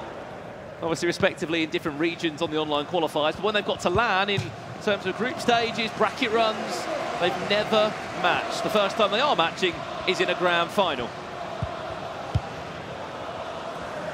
We said it might be a 0-0 in the opening leg. We were wrong. The Netherlands coming out with a real, you got to say, game plan. That's not something that you just spur of the moment do. It's a conscious decision to say, yeah, we're going to start on the front foot and we're going to really try and press this Brazilian side into a mistake, and it's exactly what they did. Well, we also know what this Netherlands side can do too, Richard, in terms of just ripping their opponents apart. Morocco had such a good tournament, but struggled in that second leg against them. Here's Resenda now back to PH in Brazil on the hunt for a way back in the tie. So much pressure there from Emre Yilmaz. Had to just panic and get the ball clear with Russell on there. Brazil still in the ascendancy of the Netherlands. Keeping on that long throw into the box. They go for it. Milinkovic-Savic is there on a knockdown, but he's also there on the defensive side for the Netherlands. Yeah, you remember when it used to be Ruud Gullit and Cristiano Ronaldo defending each other? And a repeat of that. Emre Yilmaz, what have you got for me? On this side of the pitch, big win from Brazil. If you have just tuned in, it's the Nations Grand Final. Keep an eye on another long throw potentially. Maybe not needed this time. Gullit happy to pick up the ball. The Netherlands looking for a second. Back to R9. Little reverse Elasticov. It wasn't needed, but he also didn't expect to get that much time and that much room on the ball. The goalkeeper movement, again, really, really important for Brazil. They committed to that far side. He shifted him all the way across.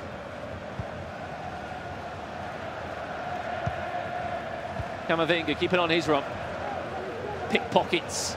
Russell with a couple of step overs. It's nice.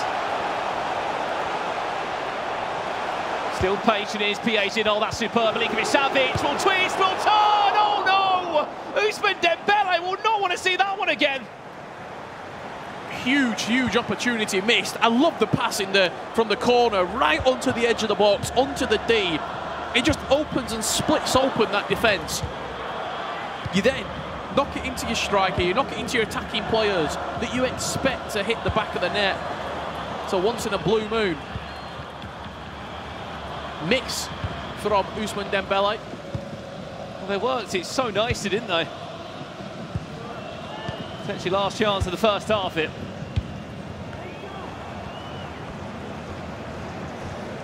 They want to throw it. Just inside their own half. Long throw maybe. Emre Yilmaz teased the idea. Now it's Levy.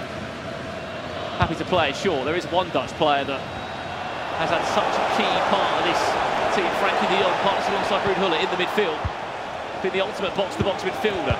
Drip this one in. Here's a shot for Gullit. Sticks the hands of Courtois. Will they get it clear? Yes, they will. And we'll take a breather into half-time. The Netherlands still lead by a goal to 0, but it very nearly, Richard, could have been 2 goals to 0. A frantic first 45 minutes, it has to be said. Both teams attacking well, opening up their opponents on multiple different occasions. Let's have a look at some of the key moments from this first half of action. It's a shot, and just look at the bottom of the screen when they try to play this out. Look at the radar there. He flicks onto him and he presses him with Henry high up the pitch. Then it's all about the cutback. Do you have it? Yes, they do. And a great finish. This is a huge, huge chance. Ousmane Dembele. I mean, that's Emre Yilmaz there. We said this guy is a bit of a FIFA monster. Look at what he's done this year in 1v1. Only 18 years of age, second year competes, and already earned over $130,000 in prizing for a player that very casually just played FIFA last year, from what we heard. Then Team Gullit picked him up, continued to develop him, and now look at him playing in the biggest tournaments in the world. Fantastic press. Couple of ball rolls just set up for his teammate Levy, who still had a job to do, and he did that job just right. Back on the way, the second half here. If you have been following the nations throughout the group stage and the knockouts, you'll be very familiar. There are a couple of differences in the teams. There was a draft process that was followed for this tournament. Here's the Netherlands for a second. Wilfried Zaha gets that one clear. But back to the point, any of these nations were allowed to choose 3 guaranteed players in their team. Expect them to be R9 Mbappe and +1. For the Netherlands, they went for Ruud Gullit, of course they did. And there was another Dutch player on the side of Brazil, Virgil van Dijk, who's had to play his part along that back line. Speaking of someone who has been superb, Wilfried Zaha, shapeshifter, has offered so much on that right-hand side. Yeah, he's one of those players that's just so versatile. He can play numerous different positions, from right back, right wing back, all the way up to a attacking right-sided midfielder. He needs to do some defensive work on that side at the moment, though. Finesse from distance was always asking quite a few questions off the shot. Yeah, if you are Brazil, you're happy for the Netherlands to be taking those sort of strikes. Didn't have the positioning, didn't have the angle. Sailing over the crossbar. For as good as Ruud Gullit is, and he's very good, well, he can pull that out. There's one thing to pick up, sorry Richard, in terms of the way that Brazil have played the nations. Brazil have never made a sub in-game. They've only made a sub in between fixtures in the group stages. They've never made a sub in between the legs in knockout play. I know they're only 1-0 down. I know I'm building a picture early doors here. It just doesn't seem like it's part of their plans, if ever. Well, they've also got a very specific type of sub. It's an attacking player, so that they would only bring Paulo on when they're trailing in those knockout matches. He's Omri. Levy, step overs for a second! Well, how about that? 2-0, the Netherlands lead. It could be required here. 2-0 down. Both coaches using that device and getting in there with their players. The Brazil need a huge, huge turnaround. The Brazilians, should I say, need a huge turnaround in this matchup. Just had a feeling going into this grand final that it goes either 2 ways. The Netherlands just create and create and create that they always seem to do. They did it throughout the group stages with big wins against Saudi Arabia, from Qatar, Canada, the list goes on, but also in the knockout stages. Have not conceded a goal since a ball was kicked in the quarter-final first leg. Keep that in mind. Yes, they create, but also defensively so sound. And those two on your screen look locked in, Levy and Emre. There's been no reason, I'm just going to go back to it when we're talking about Paulo Neto, there's been no reason to, because a lot of those games have been quite tight, they've been quite cagey, and then they've pulled away. You're not bringing Paulo Neto on to see out a 1-0 lead or a 2-0 lead. You're bringing him on when you've got 10 minutes left to go and you're chasing a game. Well, there was only one team in the nations that beat Brazil on both occasions of meeting them, and it was Singapore, believe it or not. They had a great tournament, still made it into the knockout stages for the first time in their history. No other team has been able to beat Brazil. A couple of questions were asked, a couple of draws here or there in the group stages. But it's all to do now. Here's Resende. Finds Klosterman. PH in, trying to get creative from the edge of the box with the Brazilian Neymar. They're in a dangerous position now, the Netherlands. Keep an eye on the run that Levy is making. It's Emre Yilmaz driving forwards of Mbappe. Is it a third? Not yet. Possession still in the hands, though. You just saw that pace of Mbappe as well. He breezed past him on the byline, got into the box. If they keep creating like this, if they keep getting those byline runs, this could be 3 or 4.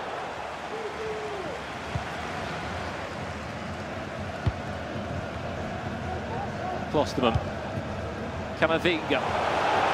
Charging on from fullback again, defensively so sound. Keen to get your thoughts, Richard. Milinkovic-Savic, we know how good he is, but he just sits in this back 5 for the Netherlands, and he's just done such a good job of just ticking things over. Well, he gives you a lot of protection. Anything in the air, you know he's going to be good. You know he's going to be... That's what he's in the team for, but just any sort of block, any sort of interception. He's so big. I know we've made a joke about his size a few times over the last couple of tournaments, but he just locks on to a lot in that back five. And offensively, if you need a surging centre-back moving forward, if you need someone from a throw-in or from a corner, he just offers you so much. I'm not surprised that in our grand final, the best two nations of the tournament, I'm sure Alex B will like this, is in both teams. Well, it might get worse for Brazil. Henry towards the back post, Mbappe was there, Klosterman tucks it in the back five as an extra body. Counter-attack. What a ball nice that one pass. could be. It's a running race between Teo Hernandez and Milinkovic-Savic, who apparently doesn't just defend, he also makes 40, 50-yard runs forward to try and pull the current Nations Cup champions. One ball forward, finds Henry. Is there a cut-back available back to Hullen? It's going to be dangerous. R9, couple of skill moves. Let me David back to Emre Yilmaz. This time it is the Brazilian defender that comes to save the day. Not for that long, though. I think if you are Brazil, it's been a very subpar first leg performance. It sounds crazy to say. I think you get out of this game with a two-goal deficit.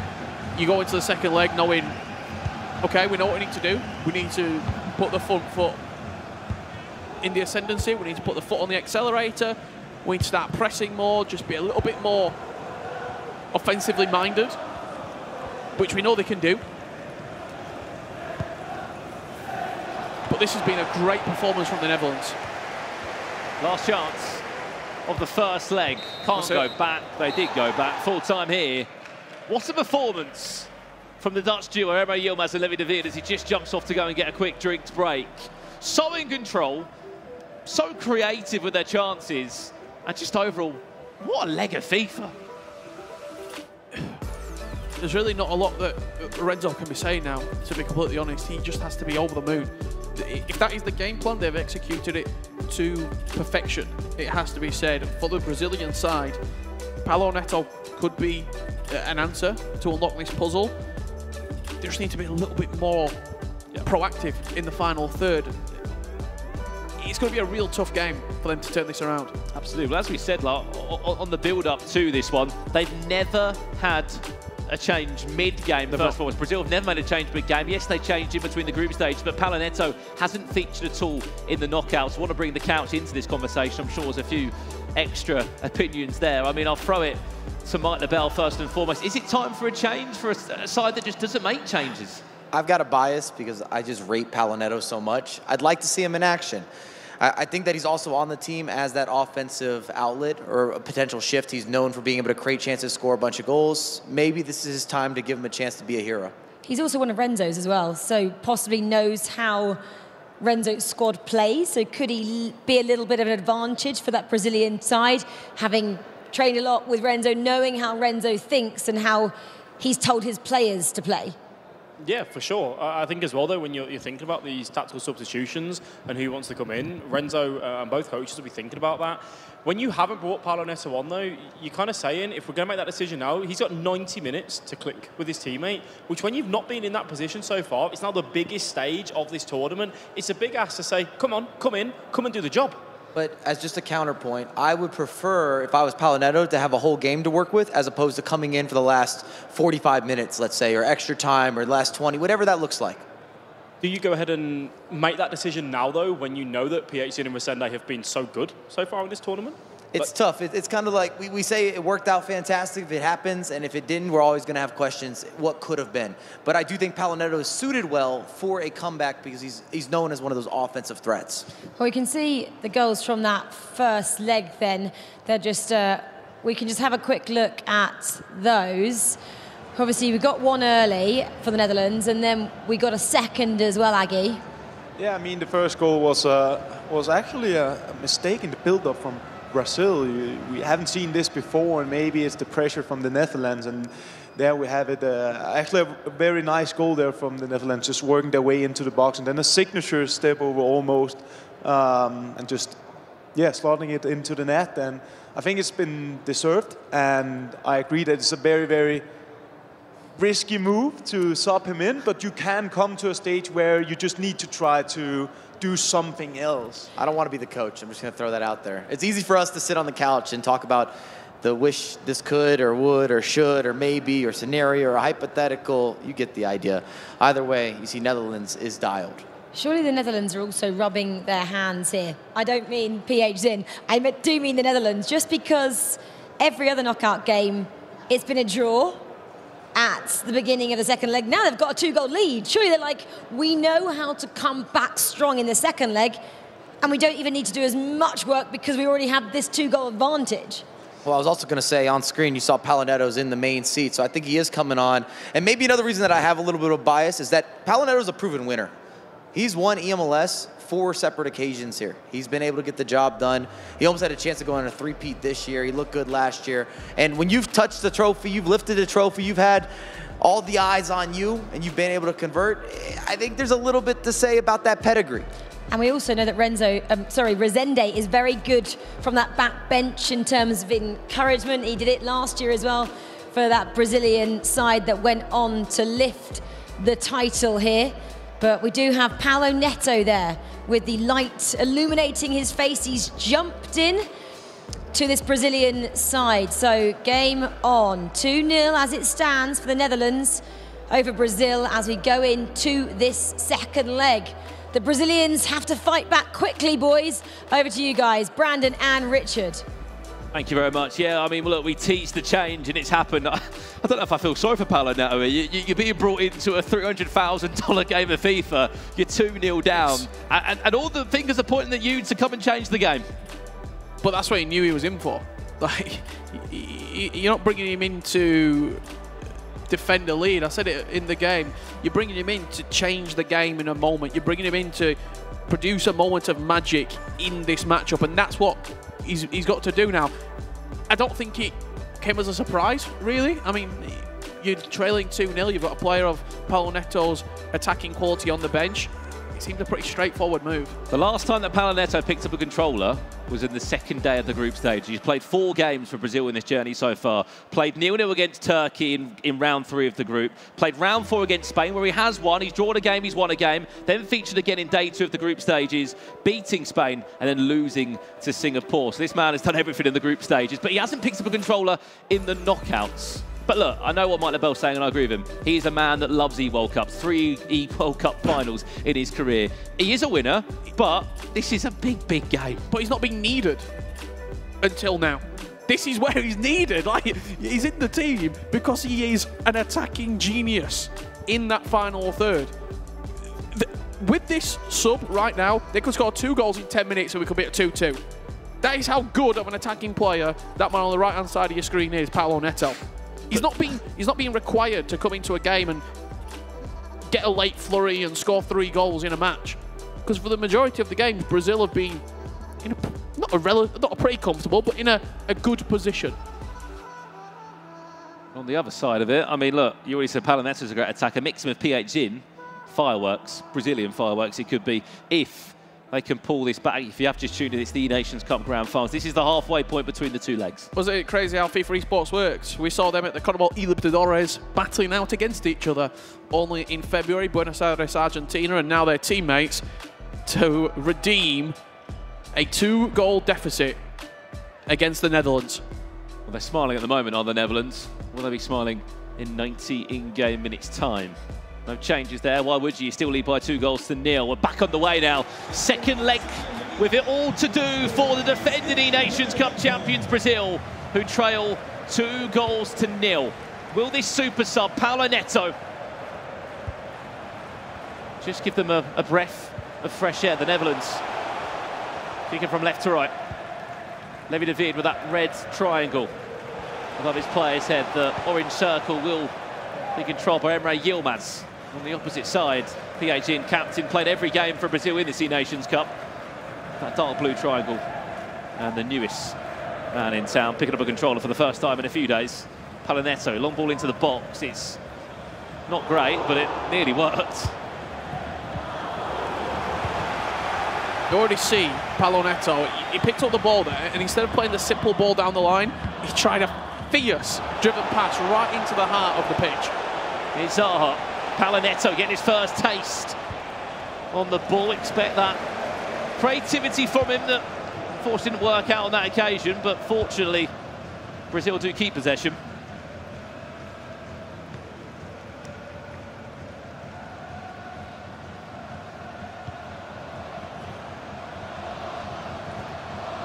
Big win again.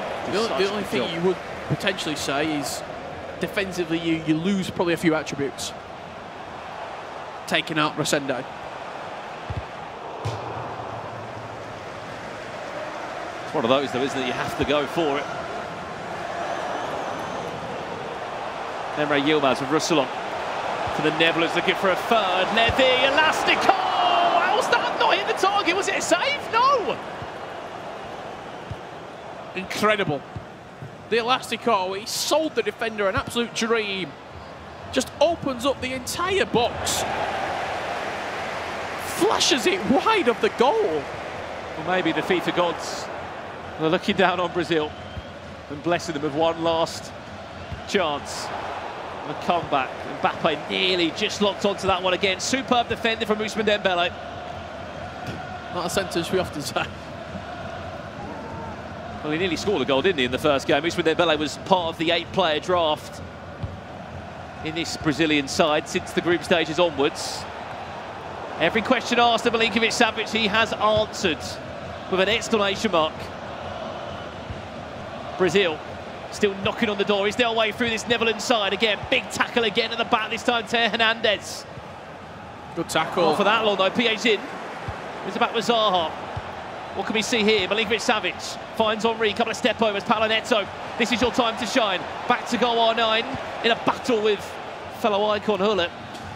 And what we've seen just from the opening 20 minutes, the pace of the game has intensified. Here's Dembele now. Brazil hunting for a way back, finds Henry, hands on the ball from Courtois with a corner. Whipped in to the head of Hullet. Brazil still in possession. That's a bad loss. Is there a chance to break? That press is fierce from Brazil. Where's the option? Great job of just delaying it. Oh, Brazil. It has to be said, that one chance, that big opportunity to go 3-0 up, and as soon as that doesn't fall, almost Brazil get an extra level of confidence to go, okay, we're still in the game. We are still in this.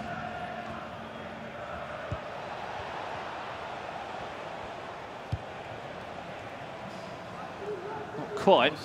Not the best. You see the intentions at least, as you're saying, Richard. 30 minutes into this game, it has been all Brazil. They've had to be a lot more aggressive so far. The Netherlands have weathered that storm. Emre Yilmaz there, taking all the time he wants to just left stick dribble that one. Maybe just an indication of the Netherlands trying to slow the pace of the game down as well. They don't want to be playing at this frantic you attack, I attack style of FIFA. You're 2-0 up, you're in a great position. Well, Camavinga offside. It looked good for a second.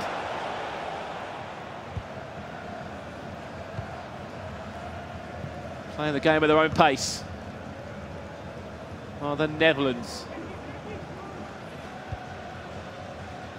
It was heartbreak only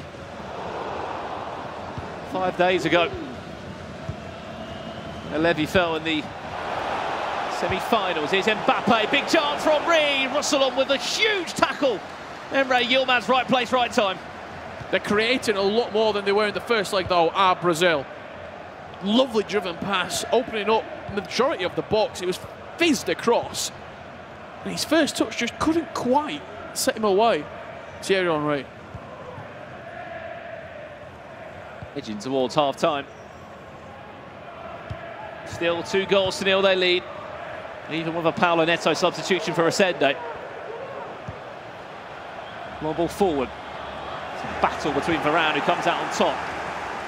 Henry back, offering a defensive aspect of his game. For Brazil, just to maybe have a little bit of belief as well, a goal here would be pivotal. Going to half-time, you half the deficit. A back post available. Paulo Neto doing so well to just get down that byline, but the option of the pass back to Ousmane Dembele was always asking a lot from the French winger.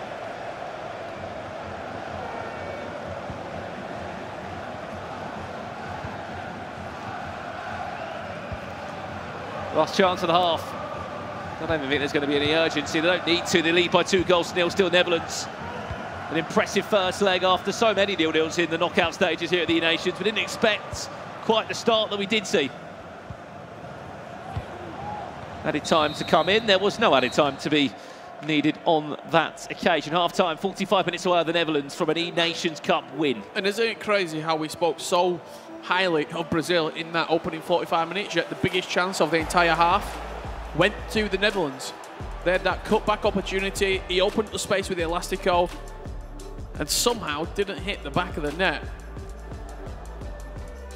Well, you mentioned that moment, Rich, lots of pressure from Brazil, but the Netherlands had the best chance of the game. Again, just open it up out wide. You see the cutback in the box, just right there. R9, the Elastico is perfect. We say green it? I don't know, it's harsh. I don't think the post on the way through. Look, the smallest. I thought he saved it. The smallest of inches. Going to the back of the net. Well, a nation that unites over the sport of football. For those that are watching from Brazil now, they need your support. 2-0 down. It might be getting even worse if the Netherlands have got anything to do with it. Back to De Jong. Ball did stick to his feet for an extra second or two, but not enough. The goal changed his game completely, just to give a bit of doubt. Mbappe, is he round the right side? Is there one more pass? In the air! Militao! Crushing Brazilian hearts. A huge defensive interception then. Just a reset play. Regain possession. They left it late last year, did Brazil. Beating Poland with the last kick of the game, Cristiano Ronaldo. It's going to be dramatic scenes again if we are going to see a back-to-back E-Nations Cup champion. Keep an eye on R9's run, just offside. Ousmane Dembele does well. PH hit, sorry.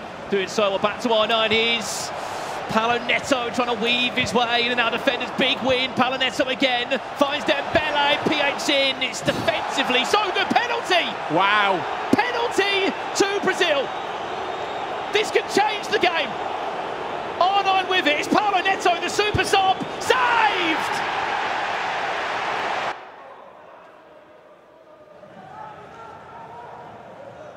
You will not get a better chance than that when luck, you could argue, was on your side.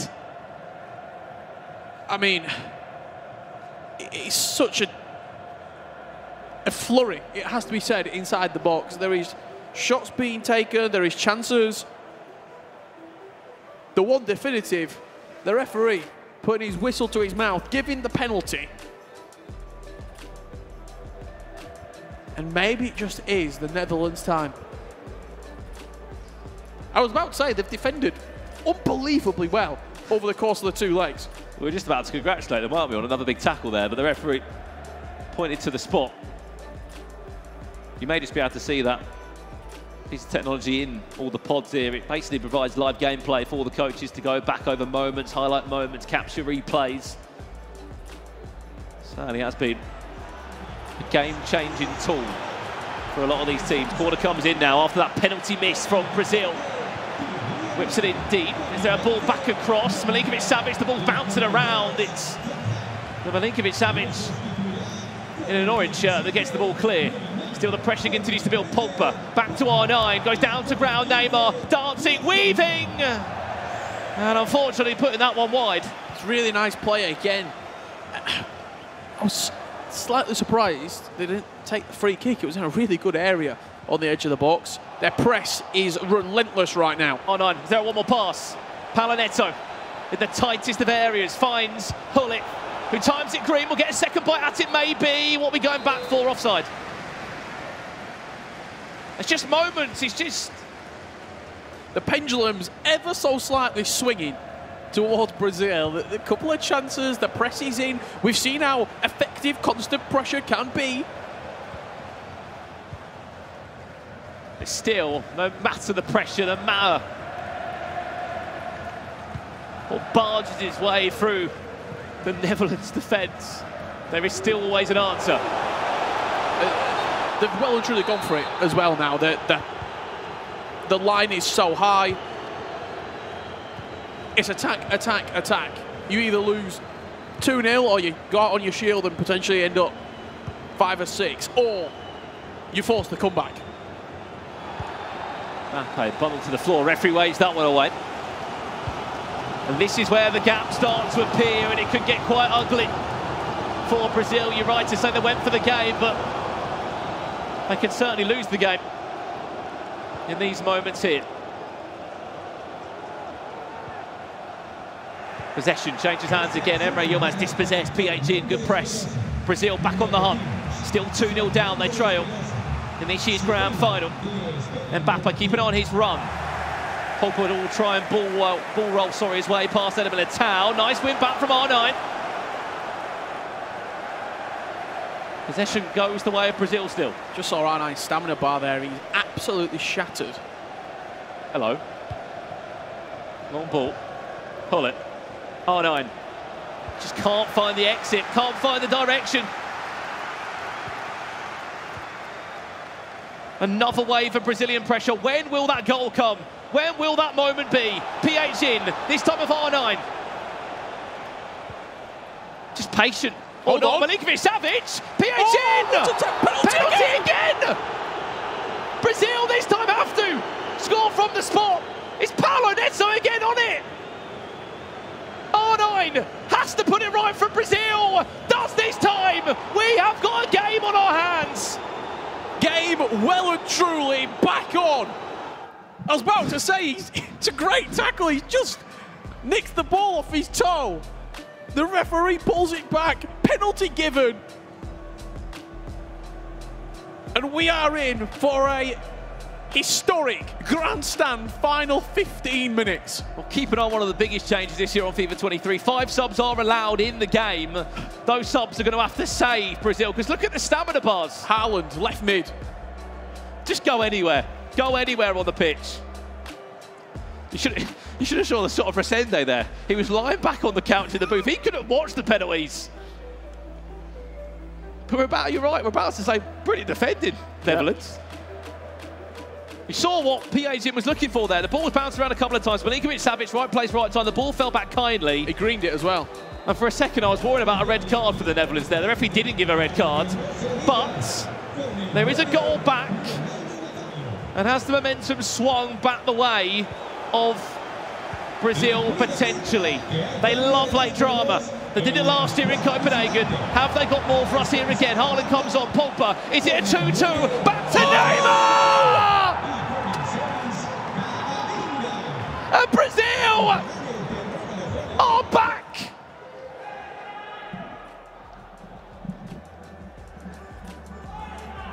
Unbelievable. You can't quite see it off screen, but they just pulled out the commentary box. Unbelievable. 6 minutes. The change is in. Oh my. Levy is out. Oh Manu Bashir. The first time in a long time that we have seen Levy David sit out of the match. He's played nearly every game. He has played every game. He has played every single game, Levy David. First time. He said he's got this captain role in the team. That's the first time he subbed himself out. Get the young guns in. Manu Bashir. And he... You so rarely sub the captain because they're the one in charge of the goalkeeper. They do the goalkeeper movement. Emre Yilmaz. And how's Manu Bashir feeling right now coming into this one? The one thing that I like about this change, they're teammates. So used to playing with each other. They're teammates outside this tournament. They didn't qualify for the E-Club World Cup, but they were in qualification together in the TG, the Team Hullet, obviously headquarters out in the Netherlands. They've got so many reps together in 2v2 FIFA. It's a sensible change, but they didn't expect to be in this scenario. Could be the story of substitutions. Paulo Neto comes in, second leg, 2-0 to 2-2. Now with 10 minutes left to go, Levy is replaced by Manu Bashir. If Brazil went on to win this in normal time, what a match it would be. Camavinga, the Netherlands, desperate to get back in front on this tide. Big save from Courtois. 7 minutes to be played. Milinkovic-Savic looking at the back post, just queuing up for a potential cross. Played short, we're looking for a loop ball into the box. Hullet, power shot from there. That was Emre Yilmaz. That means the red cursor now will be Manu Bashir. Milinkovic-Savic back post. I think it was just offside. This becomes a very different game, but 2v2 FIFA with the introduction of substitutions in game. Paulo Neto has changed it. An attacking Brazilian side has pulled Brazilian hearts back into dreaming again. Last year champions in Copenhagen in extra time. Is it more extra time drama from the South American nation? Added time to follow. Last kick of the game. 2 minutes of added time. And they are in the half of the Netherlands. It's their big moment, maybe. What can we see here? The Netherlands, again, they win it back, but they give possession away. You know where this is going. Long throw. Where is he? You can just see him. There he is. Milinkovic-Savic, long ball. It misses him completely.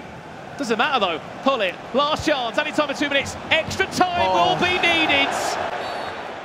We've got a free kick first. We've got a Brazilian free kick first. Let's get back to the game. No, it was for the Netherlands. Oh, I apologise. Well, you get excited. I apologise. Well, well, well.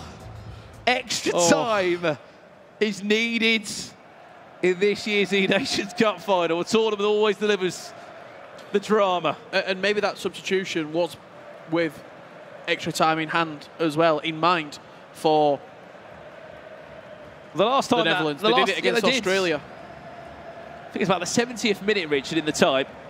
It was Manu that came in for Emre Yilmaz. Obviously, as we know, went on to penalties. Resende. What a substitution for Brazil. Getting amongst it. Paulo Neto and PHN have turned this game on its head. What a final. Well, 180 minutes and 4 goals was enough to separate the two. 30 more minutes is needed to determine this year's 2v2 world champions at the Nations Cup. Grand prize of $300,000. Good big win. It's a massive turnover. Neymar. Ruben Dias is back once or twice. He's going to give away another corner or not. And Militao wins again. It's aggressive from Brazil.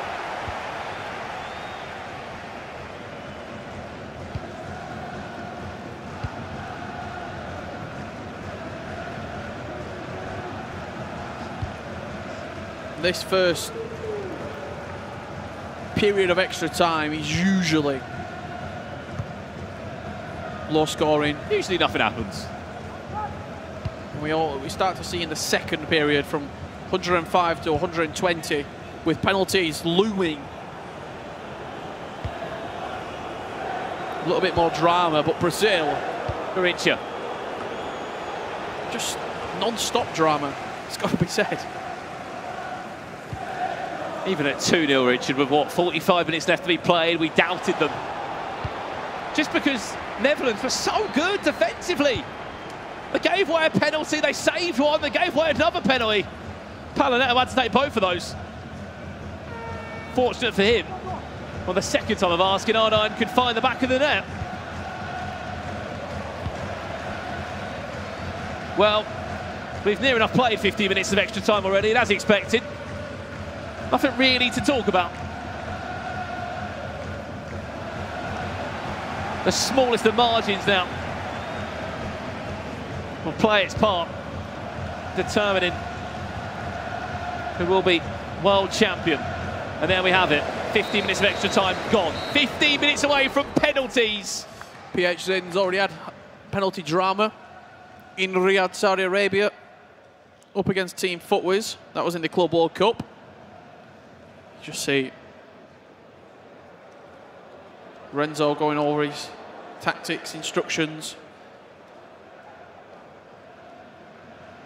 On the other side of it, Brazil, certainly the team on top in the ascendancy.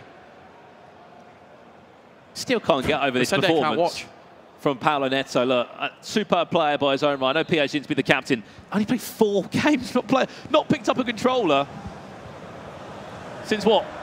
Wednesday? Day 2 of the group stages. Secret weapon Neto. He comes on and changes the game. Well, can he be a hero for Brazil? Here they come now. Not for that long. Hugo Lloris does get subbed on.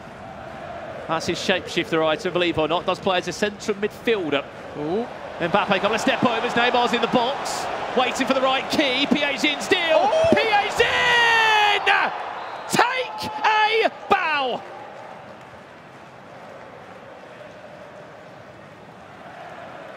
You speak about individual moments in 2v2 FIFA, Richard Buckley. Look no further. He tricked everybody in attendance as well as that Netherlands side with the fake shot. When do you ever see that? Oh, just incredible stuff. He got it out wide, he worked his way into the box, and then just jinked inside. You just see Resende go up to him and literally shout in his face, "Are you human?" That was pretty ridiculous what he just pulled off there. 9 minutes. A player that, and if that only knows this feeling only too well in extra time. Did it against Poland last year in an FIFAe Nations Cup final, to remember, when he was sat alongside Crapaldi. Brazil are not far away from writing history. We've never seen a back-to-back FIFAe Nations Cup winner. Are we about to see one here? 10 minutes for the Netherlands to show us some of that goal-scoring form. And how the coin turns completely on its head. Brazil now, the pressing is gone. You just wanted to keep the ball. You wanted to see out the game.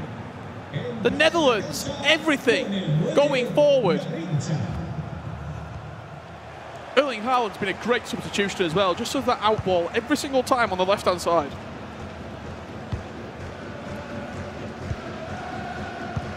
Well, teammates outside of this, the two 18-year-olds. It is time to show what you're worth. Mani Bashir, Emre Yilmaz looking for an equaliser.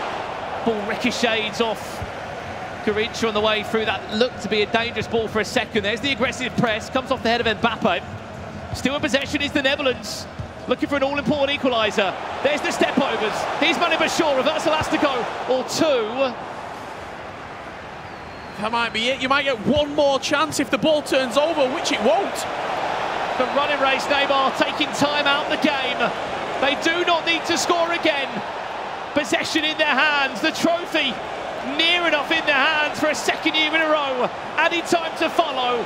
What a comeback, what a story, what a nation this is. They did it last year in Copenhagen. They travelled to the Middle East with a comeback story like no other. Brazil will be world champions once again.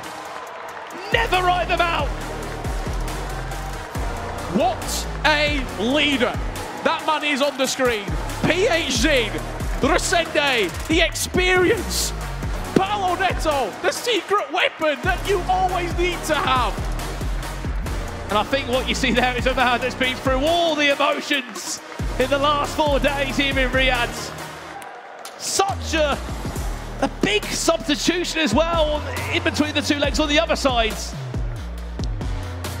They can't believe it, and neither can we. 2-0 up, defending so well. Penalty save. Look at these scenes. That's what it means.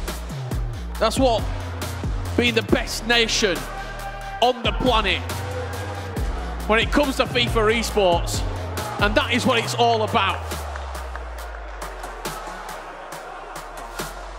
What a final. Brazil, if you've just joined, back-to-back 2v2 world champions, another E-Nations Cup win. No matter where the tournament is held, they will turn up, they will qualify. And by the looks of it, they'll win the trophy. It might have been a slightly different roster this time round, but the captain remained the same, the danger man remained the same. On the other side, as we said, the Netherlands, you've got a feel for them. What a tournament they've played. It's their best ever round in an E-Nations Cup. It won't mean much now, I know that, but still, what a team that's been put together and a great example of just talent coming through year after year. And what a moment for Ascende.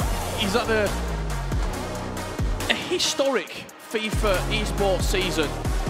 When you look back, FIFA 18, FIFA 19, we've been there every step of the way, and it's always been, well, he gets to the finals, he gets to the semi-finals, but he doesn't get the moment. Last year in Copenhagen, he didn't get the moment to lift the trophy.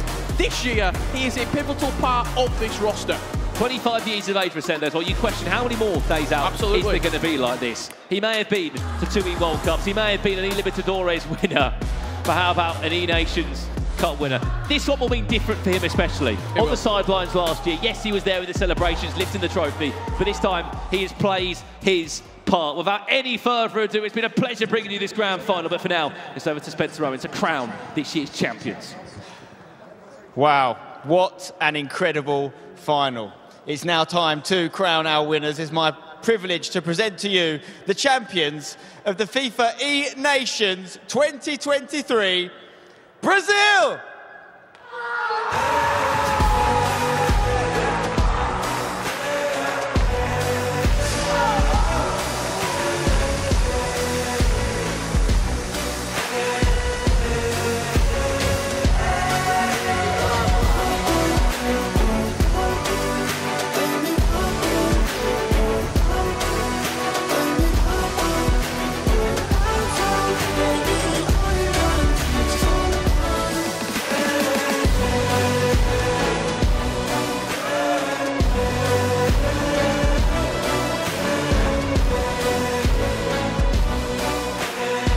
Incredible scenes there, back-to-back champions.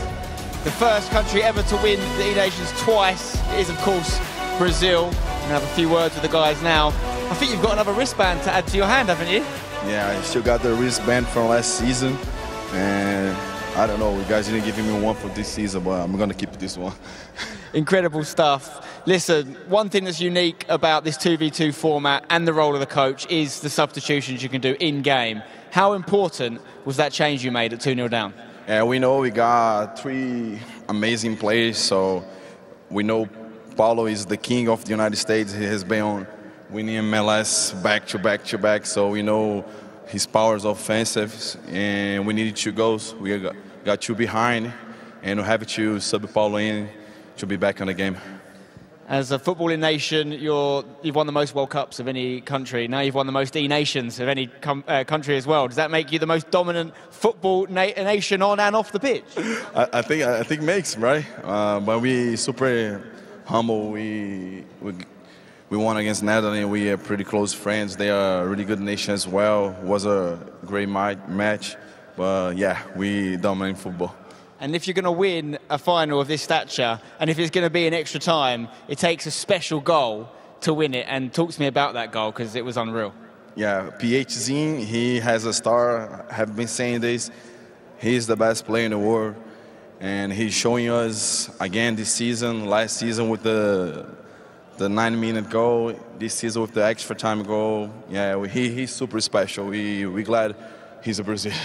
Well, it's a special team and a special country. And, of course, along with the title of the #1 country in FIFA esports comes with a rather large check. $300,000 has been won here by Brazil. Congratulations, an incredible display. 2 years in a row now. Who knows, maybe they'll make it 3 in a row. With their $300,000 dollars richer. Your FIFAe Nations 2023 champions, Brazil. Now I'm going to shortly have a chat with our losing finalist team, Netherlands. They're just finishing up another interview, but of course with every winner comes a losing side, so we'll have a quick chat with them. But while we wait for that interview to finish, we're going to go over to our casters, Richard and Brandon, to talk us through what we've just seen. Yeah, I mean, what a final that was. We won't see moments of that again. I think everyone at home probably thought that was game over. 2-0 to the Netherlands. They were so good defensively. Brazil just could not break them down, and then Paulo Neto got on the sticks and things started to change in that second leg. It doesn't matter if he played 4 games in the tournament. 4 games. Played the most important 90 minutes of his FIFA career right there. Absolutely incredible performance from Brazil. The Netherlands were right there with them. And it was just a game of such small margins, such small changes. The Brazilian team, that Brazilian national pride that comes through, and every single FIFA player in Brazil right now can hold their head up high. They are on top. Oh, the best nation. They've got to be. Well, there was one nation that gave us a great final. They'll be gutted right now, and they're unfortunately joined with Spencer. They did do so well, top 2, but unfortunately not enough this time around. Yeah, they did incredibly well, Brandon. I know they're going to be hurting right now, but I'm hoping you're also proud of what you've done here. You know, top 16 this time last year, top 2 this year. You're a young, talented squad. I've got no doubt it'll only be a matter of time before we see you lift the trophy. But Manu, how are you feeling at this point in time? Feels like a wasted chance. You never know when you will be here again, because FIFA is a very complicated esport where it's depending on form of the day, and the margins are so close, and when you're so close to winning, then it hurts even more. Like, you rather just lose 5-0 and say they were better, but yeah, it hurts. It was an incredibly tight game, Renzo. A 2-0 up, there was a chance that went wide, or I believe could have sealed the game. Looking back, is that going to be a real painful one? I mean, they've missed a couple chances as well, so that's just the way how FIFA works. But yeah, they could have probably sealed the deal 3-0 up, but yeah, it's an incredible performance from them in the end, and unfortunately we just fell a little short. Yes, very fair to say. There was a missed penalty as well, of course, from the Brazilians.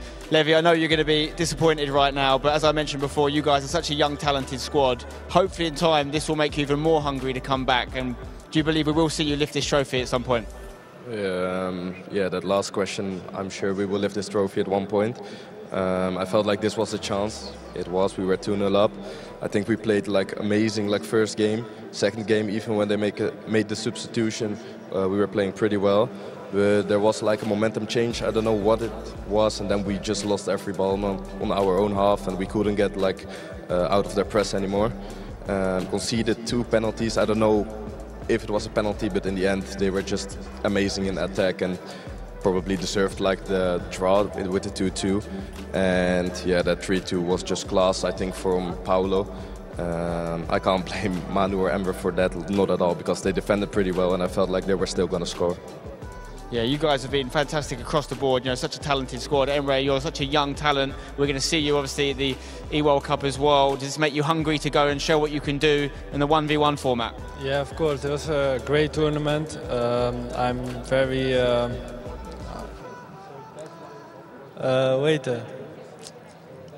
Disappointed? No.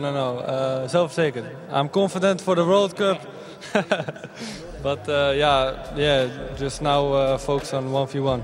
Okay. Well, we look forward to seeing some fantastic 1v1 FIFA next week, of course. But right now, it's all about countries. It's all about 2v2. Brazil have done it back-to-back, twice in a row. Incredible scenes here in Riyadh, Rachel. Yeah, it's a case of deja vu, isn't it, for that Brazilian side. Back-to-back world champions here, and maybe the coach Gabor there with his little wristband, maybe that was a bit of a lucky charm as well. He didn't get to have one this time out, but a massive well done as well to the team from the Netherlands. Oh, so close. I'm sure their time will come. I know they talk about, you know, changing games in FIFA, but they've done so well to get this far. So a massive congratulations for them being runners-up this year at the FIFA Nations Cup. But we have to talk about that Brazilian side, guys. They had a party once again here, didn't they, Mike? I mean, we kind of, on the couch here, it said, after that first leg, kind of writ them off. 2-0 down? I don't know if we wrote them off. Stop putting words in my mouth. I said 2 words. In fact, I shouted at it. I talked to the camera. I said, Paulo Neto. And Paulo Neto made that appearance, made the difference, offensively had everything. We didn't have our answer. Now we have our answer, Alex. We questioned, should he come on? I said, he's got to come on. You said, maybe not in this situation. They did the business. I just want to quickly go to Aggie on this. PH Zin, what a player. He gets to go again next week, but he was part of that winning side last year.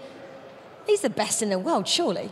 I mean, definitely MVP of this competition, and Joga Bonito, I mean, for me, that achievement Brazil just did there, it's got to be up there as the biggest one in FIFA esports history. No one defended their crown at a major. I mean, that's impressive. The fact that he could also pivot and do it with different players, Mike, which makes him even more special. Well, I'm also thinking of how they did it. They were down 2-0. We were questioning what do they need to change. They didn't look good in that first leg. Let's be very transparent. They weren't impressive. They didn't deserve to be ahead. They probably were hoping to have the reset to go into the second leg, and boy, did it make a difference. It was late. It was great. They missed a penalty kick. They then converted a penalty kick. Had a little bit of everything. And as Aggie said, we've never seen this in FIFA esports history. This is a huge moment. And just congratulations to the guys, and also to the Netherlands team. I think there will be in a lot more competitions together. They've got a bunch of talent there. Everybody's young, and they should hold their heads high. It was such a special final. It's the kind of final we want to see as fans as well, and we get to relive it now, Alex, because we're going to see all the moments from that grand final. Yeah, we couldn't have wished for a better grand final. The Netherlands were the ones that started off strong. Brazil catching themselves out with that switch. Big aggressive press from the Netherlands. They started strong. They started as they wished to carry on. Ronaldo just squeezing that one through. That wasn't all done there for them in that first leg. The fancy footwork, the step overs, lovely finish. And at that point, we were thinking, Brazil, have they got an answer back? They have indeed. And the name is Paulo Neto. He came on, he made a difference in that attack. He spiced it up. The first penalty that Brazil had. It was Paulo Neto that stepped up. He took that on himself. The Netherlands with a huge save. Then it was again. I said to Aggie at the time, I think the tackle had to be made because Milinkovic-Savic looked as if he would find the back of the net. And Paulo Neto again. 2 times in a row, took that pressure on himself, said, not to worry, I'll put us back into this game. 77th minute, and it was all about the fancy footwork. Neymar is not going to miss from there.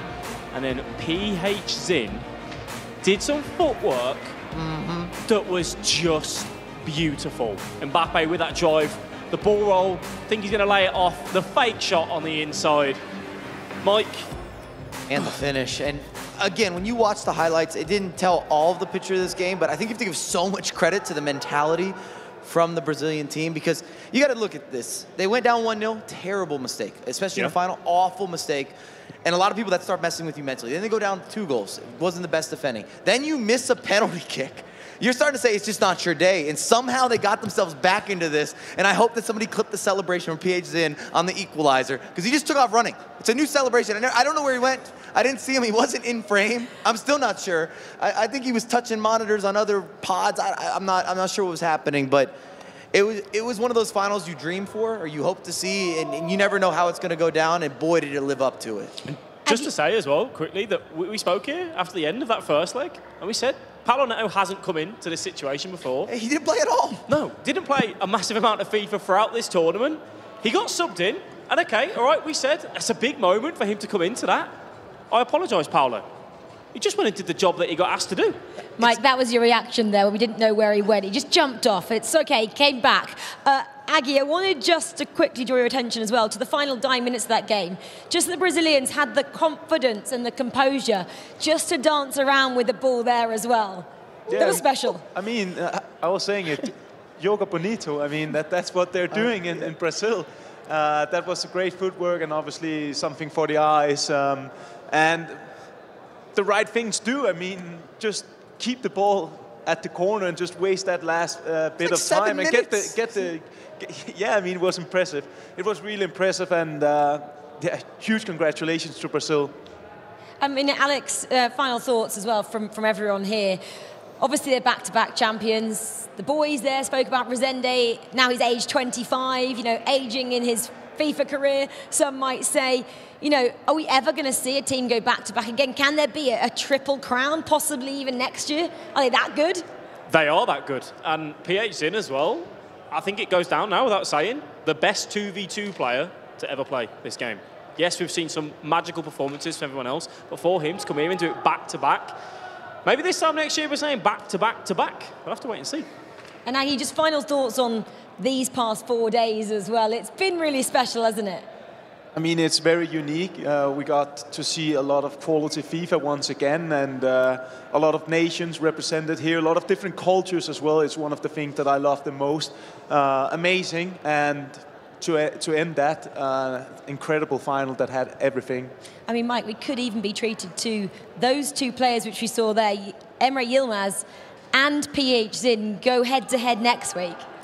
I've just been dating back and thinking through all the years that I've been around both the FIFA Interactive World Cup, then to the FIFA E World Cup, adding the E Nations, the E Club.